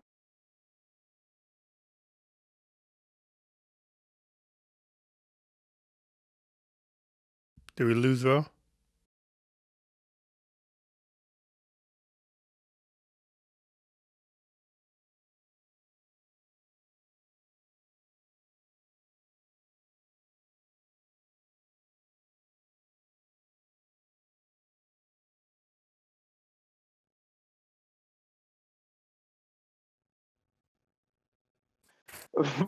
but you know what I'm saying.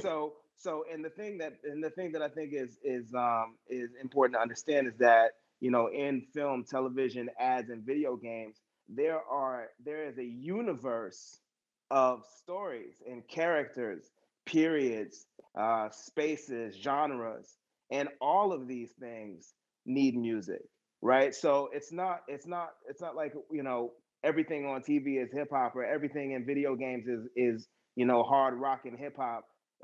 It's everything. So I think that if you just focus on what you do, and you make an effort to create timeless and universal music, and just use that as your foundation, then as long as you're speaking to the experience of humanity, then no matter what the genre is, there's going to be a place for it with some character or with some ad or something.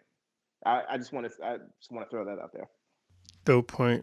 Very dope. Yeah. One more thing, Eric, and I just wanted to make sure, because I know Wendell probably deals with this, but as a composer, we get a lot of no's. No's like, this is not it, this is not it. So I know once I stopped listening to my brain as far as I think they want this, instead of saying, well, I would just do this, my nose turned to yeses. I was working on Boomerang, and I was scoring Boomerang the first season, and I had put all this pressure on myself, and I'm working with Lena Waithe and all that, and I watched the Boomerang movie. Like, this is what it has a jazzy kind of 90s kind of vibe, and I remember getting the episodes. I'm like, all right, I'm gonna do all this jazzy 90s kind of vibe because the movie did it. So, and then I'm watching. There's a whole bunch of kids and 19-year-olds. So I sent the first cues in, and I got like no's. Like, this is not it. You're mad. You just did Step Up. You're from Atlanta. Like, we need that. And then I called a good friend of mine, and he was like, man, just do what you normally would do. Just make your own stuff. Don't listen. Not saying don't listen to them, but they hired you for a reason. And once I did that, those no's became yes. And what ended up happening, I earned their trust. And then I could start adding the things that I felt, even more, that my brain was telling me, let's add some jazz in this moment.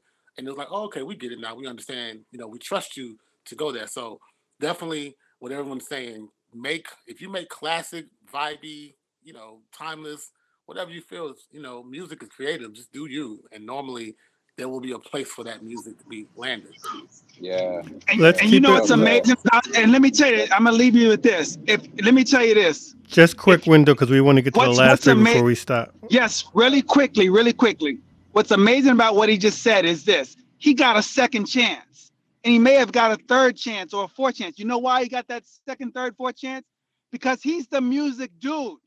So if you connect all these independent guys, everybody who's on this thing right now, if you're an independent artist, feature a male, female, independent artist, if you connect with the dude, like Vo's the dude, like I'm a dude, all right? If you connect with the person that's not going anywhere on the project, like it's their job to deliver, right? And you're an artist, then you have multiple chances to work on the project and get to the finish line. That's all I want to say.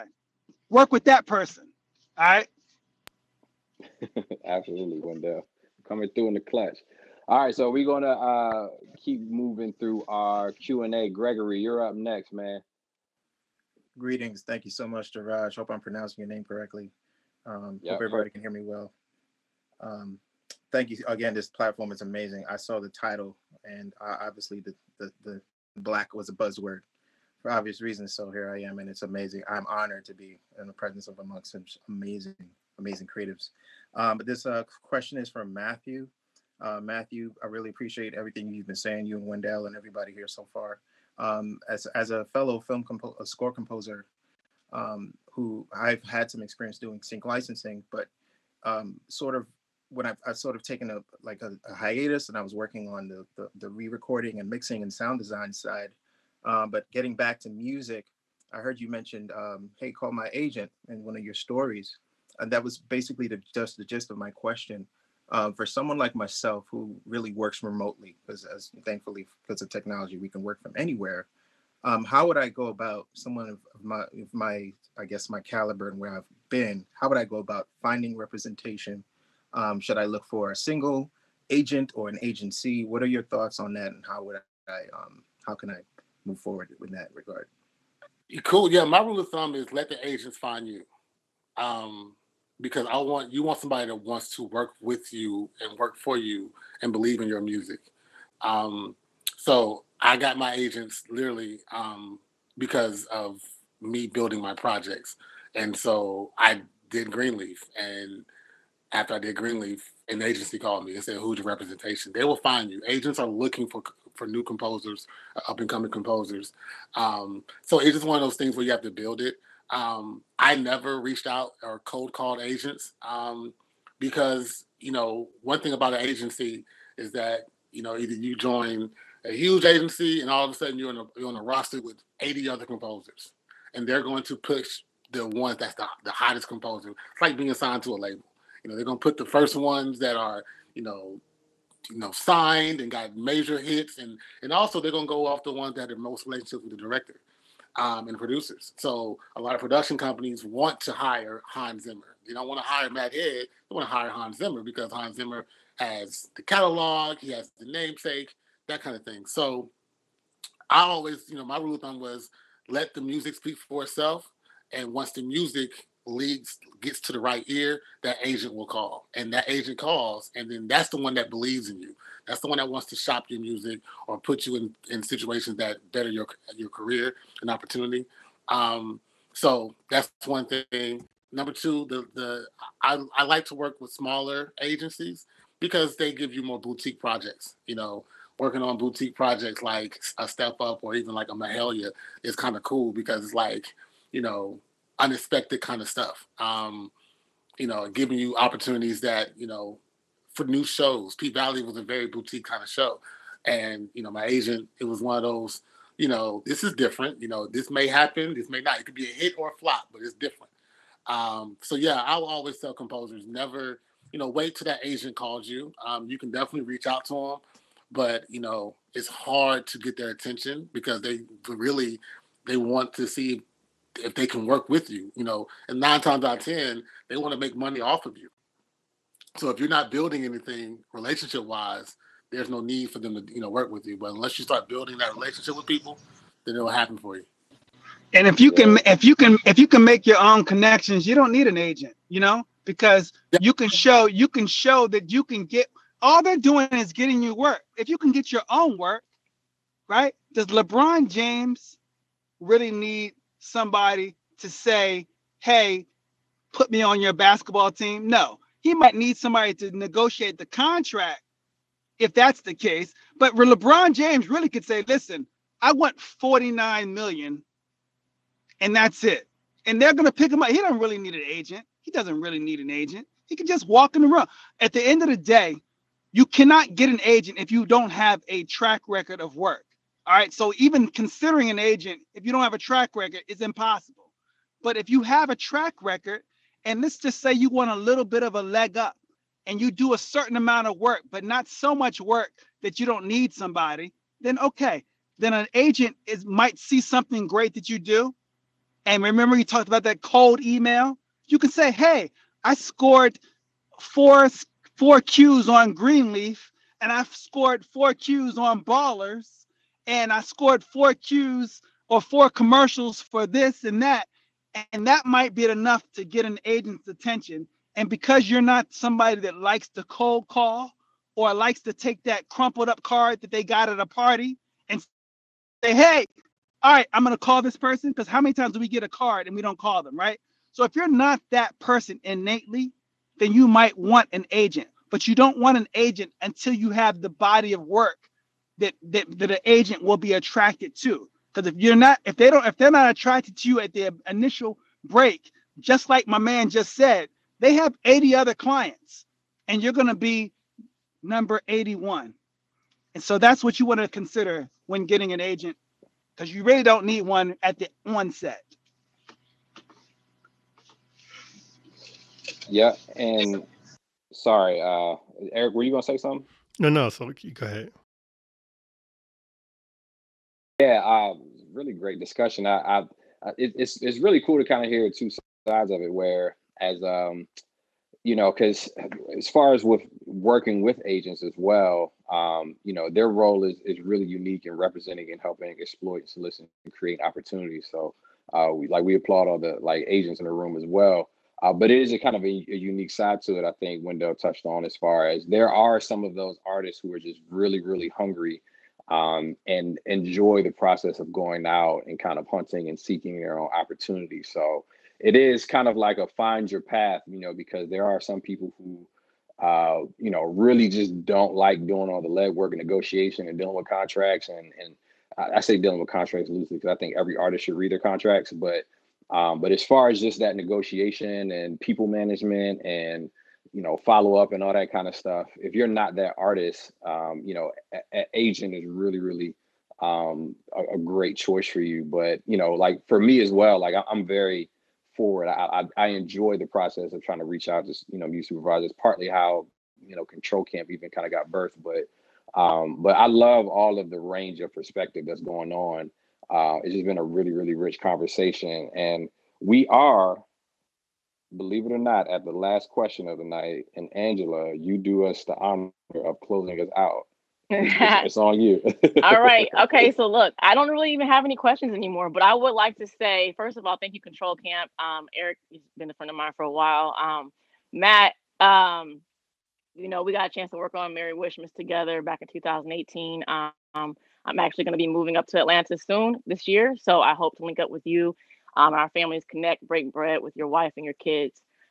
Gizzle, thank you so much for just get loud with me. And just thank you for that, just raising the bar on anthemic sports. Shaléa, thank you so much for your work in the Clark Sisters, because I'm a huge Clark Sisters fan, and that movie touched my soul. You guys did a phenomenal job. Vo, I just want to say thank you as well for just the content I've seen on YouTube and your interview with Ari, and just hope to hopefully take your class one day. Clint, I just want to say thank you for your IG, all your work you do on IG, and for moderating as well. And then Wendell, I don't think there's any contact information for you on your bio. So that's the only question I think I really have, other than Matt, hey, we need to link up.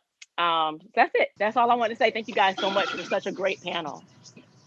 And I'm sorry, I'm very new to Clubhouse. I have no idea what I'm doing at all. I mean, I hardly even got on this call. For a while, I was like, well, how am I even going to get on this call?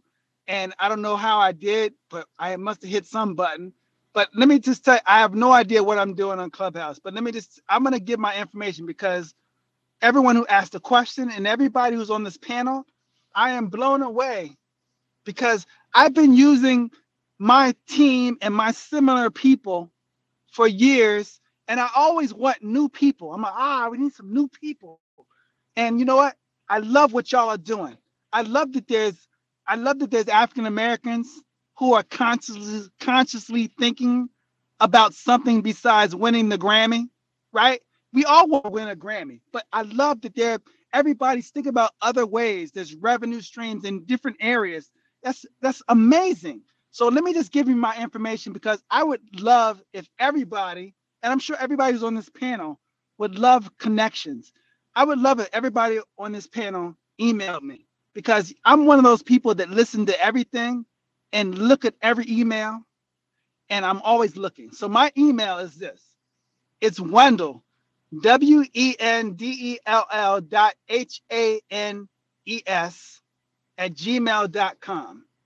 It's very simple. My website is volitionsound.com, VOLITION. I'm sorry, VOLITION sound.com.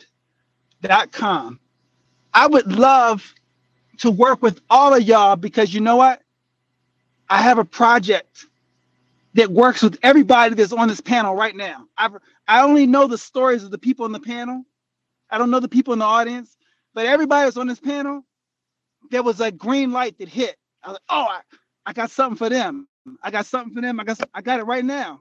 So please hit me up. And Eric, I don't know how you found me on LinkedIn. I know I do a couple posts every now and then, but I want to thank you. And I want to thank every other moderator on this panel. And I want to thank the whole Clubhouse situation, because this is a pretty amazing, and this is a great Clubhouse forum. So whatever you guys and what you have set up, and you're planning to do this every Wednesday, that's amazing. You're doing a great service. All right. And I'm honored to be on it. And I want to thank everybody on here. Okay. And please connect with me. And if you're sending out a link, so people, if they didn't get the email when I said it, if there's a link that says, hey, here's the email, everybody on this panel, Gizzle, I don't know everybody's name, Shaléa, listen, y'all are dope. And I'm just finding y'all. And I've run 25 years by myself, in my opinion, right? I mean, I got a dope team, obviously, but I want what everybody wants. I want novelty. I want to bring new people into it. And everything I've heard, every story I've heard from y'all are dope. And that's the thing. And I want to say this panel is called Black Creators. It's amazing to see and hear Black creators that you didn't know of. I knew Quincy Jones, but I didn't know Shaléa. I didn't know Vo. I did not know Gizzle. I did not know I didn't know. And that's the whole thing, is we're in a world. We are all born into this world where our conquest, our mission is to know.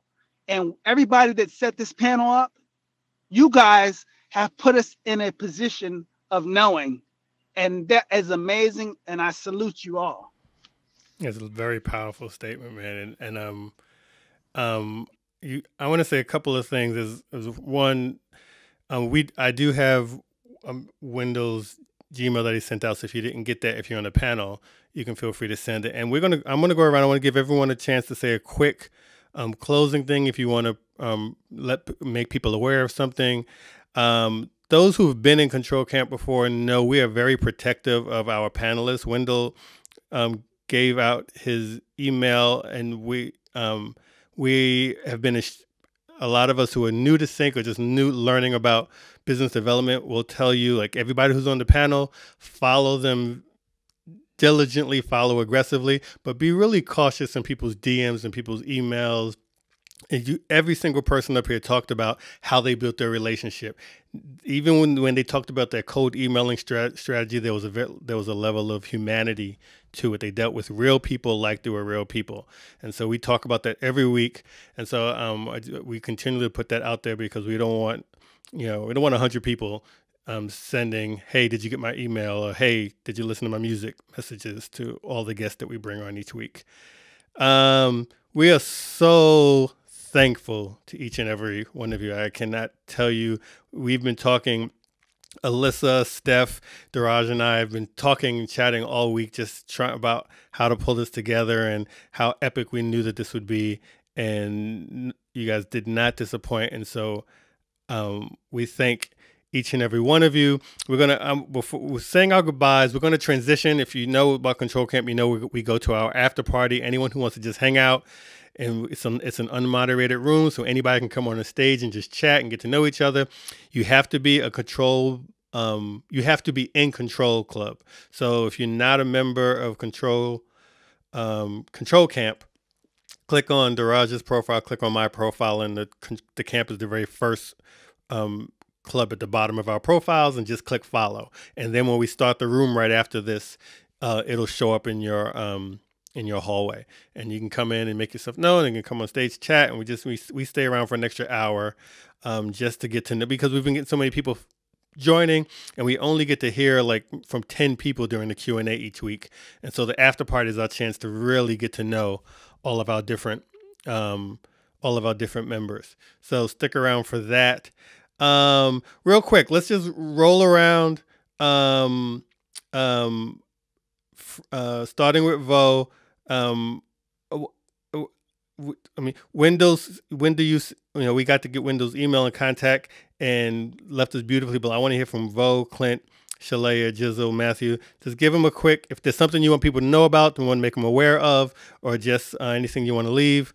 Let's give everybody a quick 15-second farewell, starting with Vo. Okay. Well, I just wanted to say thanks for having me, and I really appreciate all of the panelists and learning more about your stories.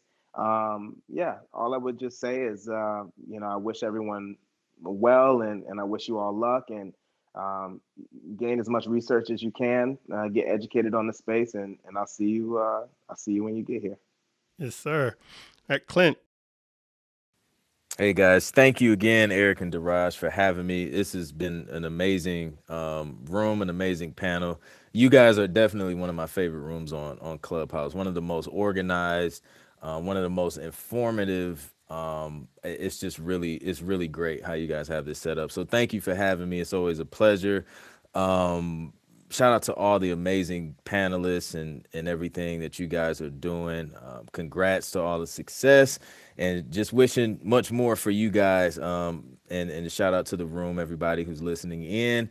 I just want to encourage you guys to not give up on your dreams and your goals. Just stay diligent, stay consistent, and put the work in. Don't be scared to don't try and skip steps and skip the work. There's no shortcuts. Sometimes things look easy when we post things, our successes, but is a lot of work in the background that's happening. There's a lot of relationship building that Matthew was talking about. So put in that work, and just keep your head down, keep working, and before you know it, you look up and you'll be a lot further than where you started. Awesome. Shaléa.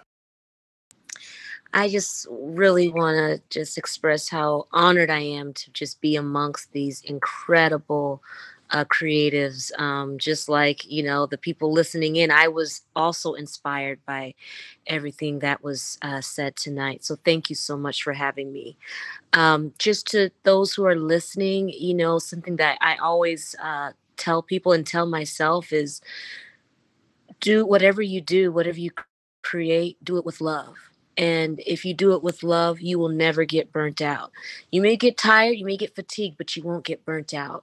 You won't be disappointed when you don't get certain opportunities you think you should, or Grammys. And we see so many artists sometimes at times get so frustrated and say they don't want to even be in the industry anymore because they didn't get a nomination or the accolades or everything else that comes with it. I would just say, when you do it from love, you will never lose your zeal for what you do. And so just check your heart. Make sure that, if this is an industry that you want to be in, knowing that it's going to be a lot of rejection along the way. But if you know in your heart that what you're creating is touching someone else's heart, that's your reward. And that's something that I have held on to, and I feel like it has definitely served me well. So thanks again for having me. It was such a highlight to my night. That's beautiful. Thank you, Shaléa, so much. Gizzle. Oh, hey, I just want to say thank you to Control Camp for having me. Of course, my dog, my bestie Steph, and Daraj, Alyssa, Eric. Thank you guys. You've been amazing moderators, and everybody on the panel. It's been a blessing to just share space and energy and wisdom, and I'm so thankful for everyone's input. You know, none of the words were empty or contrived. So I really appreciate that. And just a chance to learn from my peers and, you know, possible mentors. So I'm hoping we all can stay connected and collaborate and, you know, do and create together. So, you know, like maybe the top of the name is like the top Black creators who create together in music and film. Yeah. But yeah, I'm just grateful to share space. Like I said, my name is Gizzle. If you go to my bio on here, my Instagram there, I'm always down to talk and you know, trade vibes in the DM. If you got music, I can't get to everything, but I'll get to as much as possible. So anybody listening, feel free to tap in. I gotta send a quick shout out to my bro Che Pope up in here. Super incredibly dope, creative. So if y'all find him down there, y'all should follow him too, because he does amazing things in the music space as well. But yeah, man, thank you guys. Tonight was cool. This was my first time being on a panel, and I had fun. So glad to have you. And lastly, Matt. Yeah, man. This was fun. First of all, I truly appreciate the opportunity to speak and share my testimony. Yeah, I'm like everyone else, man. I just kind of want everyone to, you know, follow, you know, understand the difference between your gifts and your passions, and just really focus on that in this industry, because this industry is very fickle and funny. So understand the difference between what is your gift and what is your passion. I never knew I'll be scoring films. My goal was to be Timbaland and Dr. Dre, and then all of a sudden I'm scoring films.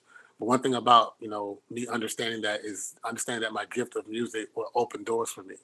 And so just understand all, once you kind of get a grasp of that, you know, slowly and surely things will open up for you. I tell Eric all the time, I speak life into a lot of things. And I say, Eric, you should write a book.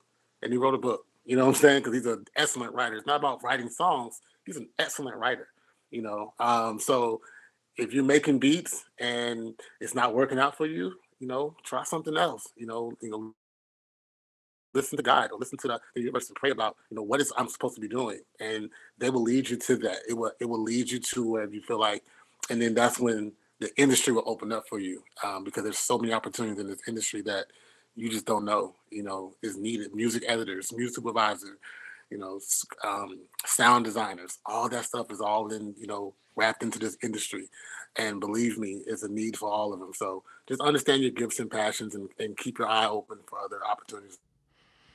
Y'all are going to learn about Madhead. I've been telling him he needs to get on Clubhouse for the longest time. I'm like, bro, you always speak life into so many people. Clubhouse is where you need to be. And now we got you here, bro. You need to be here every Wednesday. I hope you know. That goes for everybody on the panel. We're here every week. And, you know, we usually will be interviewing somebody. And then after we do the interview, we bring, you know, people up to the stage and people just to share wisdom and continue to answer questions. So I hope this is just the start of you guys coming to build with the camp and just share your wisdom, come through. We're all working, but if you get a chance on a Wednesday afternoon, 8 p.m. Eastern Standard Time, you can set your clock and say, oh, I got a minute. Let me jump on and share some wisdom with Control Camp. So y'all family now, so come on through. Alyssa, want to give you a chance. So thanks so much for being here. Any final words? Yes, absolutely. Thank you so much for having me. For everyone out there, you know, I would just tell you to just try. There's nothing wrong with trying, and you're never going to know if you don't try. So really just put yourself out there, but also, as we've gone over, you know, in the previous conversations today, be respectful. The people that you're reaching out to are human beings. They are not people who are there to serve your every need. So we all should just, keep that in mind when we're communicating with people in the industry. And most importantly, the most, I would say, beneficial partnerships that I have created in the industry are just genuine relationships. So just don't forget that. So awesome and well said. Thank you. I'm so glad you were co-moderating today. It was a pleasure to have you. Likewise. Before Daraj closes us out, we also want to always shout out Steph. Steph Music Box has been like family with us since the very beginning. Like just connecting us with Alyssa, bringing these awesome artists through. We're on the phone multiple times every week, just throwing ideas. Like she's a sincere stakeholder and wants us to succeed as much as we do. And we just love you for that, Steph. Any last words? Any last thoughts? I do not want the last words in the room of top Black creators, but I will give you the last words. Before I go, I will say, I want to say that I'm proud to see a lot of the people I pinged into this room, including a lot of people who are not Black, because I think it's super important. And Eric and Daraj and Alyssa and I talked about it this week when, because I'm always on the moderating panel, and I said, maybe I'll step down. And I think one of the most important critical things is that we need allies in the world. So don't be intimidated to go into rooms that say, for Black creators. It's just super important. There's so many problems that we didn't get to talk about or touch on tonight because we were giving everybody their flowers. It was hard for every single one of these creators to get where they were. And there's a lot of work that has to be done to get the next generation of these incredible Black creators to the next space, along with also, other creators, including female in the BIPOC, community. So please, don't be afraid to jump into rooms like this. Don't be afraid to reach out. And the immediate thing that you can do to try to change that is start to work with some of these amazing people on this stage if you get lucky enough to do it. And I'm certainly grateful to have worked with like 5 or 6 out of them. So I'm really fortunate. But thank you guys for holding this space. And thank you to Eric and Daraj, who always hold this amazing room. And I want to encourage everyone in the room to go back to ctrlcamp.com, in terms of reaching out to people and stuff like that. Wendell had a great idea to reach out to people, but Eric and Daraj have literally written the manual for you on how to approach people and our favorite slogan of how to be a human. So I encourage everyone to tap into that. Thanks, guys. Thank you so much. Daraj, I'm going to let you close us out as we transition to the after party. Absolutely. I don't know what I could say that hasn't already been said. I mean, I think the sentiment has just been echoed, how appreciative we are of everybody who, just gave of their time to be here and share their years and years of experience. It's just immensely grateful, and it's just incredibly valuable to the camp that we have here. And so I always say, you never know just that one piece of information that might change somebody's course. And so I just thank you all for being available for moments like these. To close us out, 2 things I want to say. I just want to give a shout out to Wendell real quick, because he found a way to work the word bugaboo in a sentence around 9:30, and it's 2021. So I just got to give you props for that, man. I don't know how you did it, but yeah. So that's you were stupid. I was first one, but second, I had to cut up, man. But second thing, on a more serious note, I think he's still in the room. Is he here? There he is. Psychosis. I'm talking to you, man.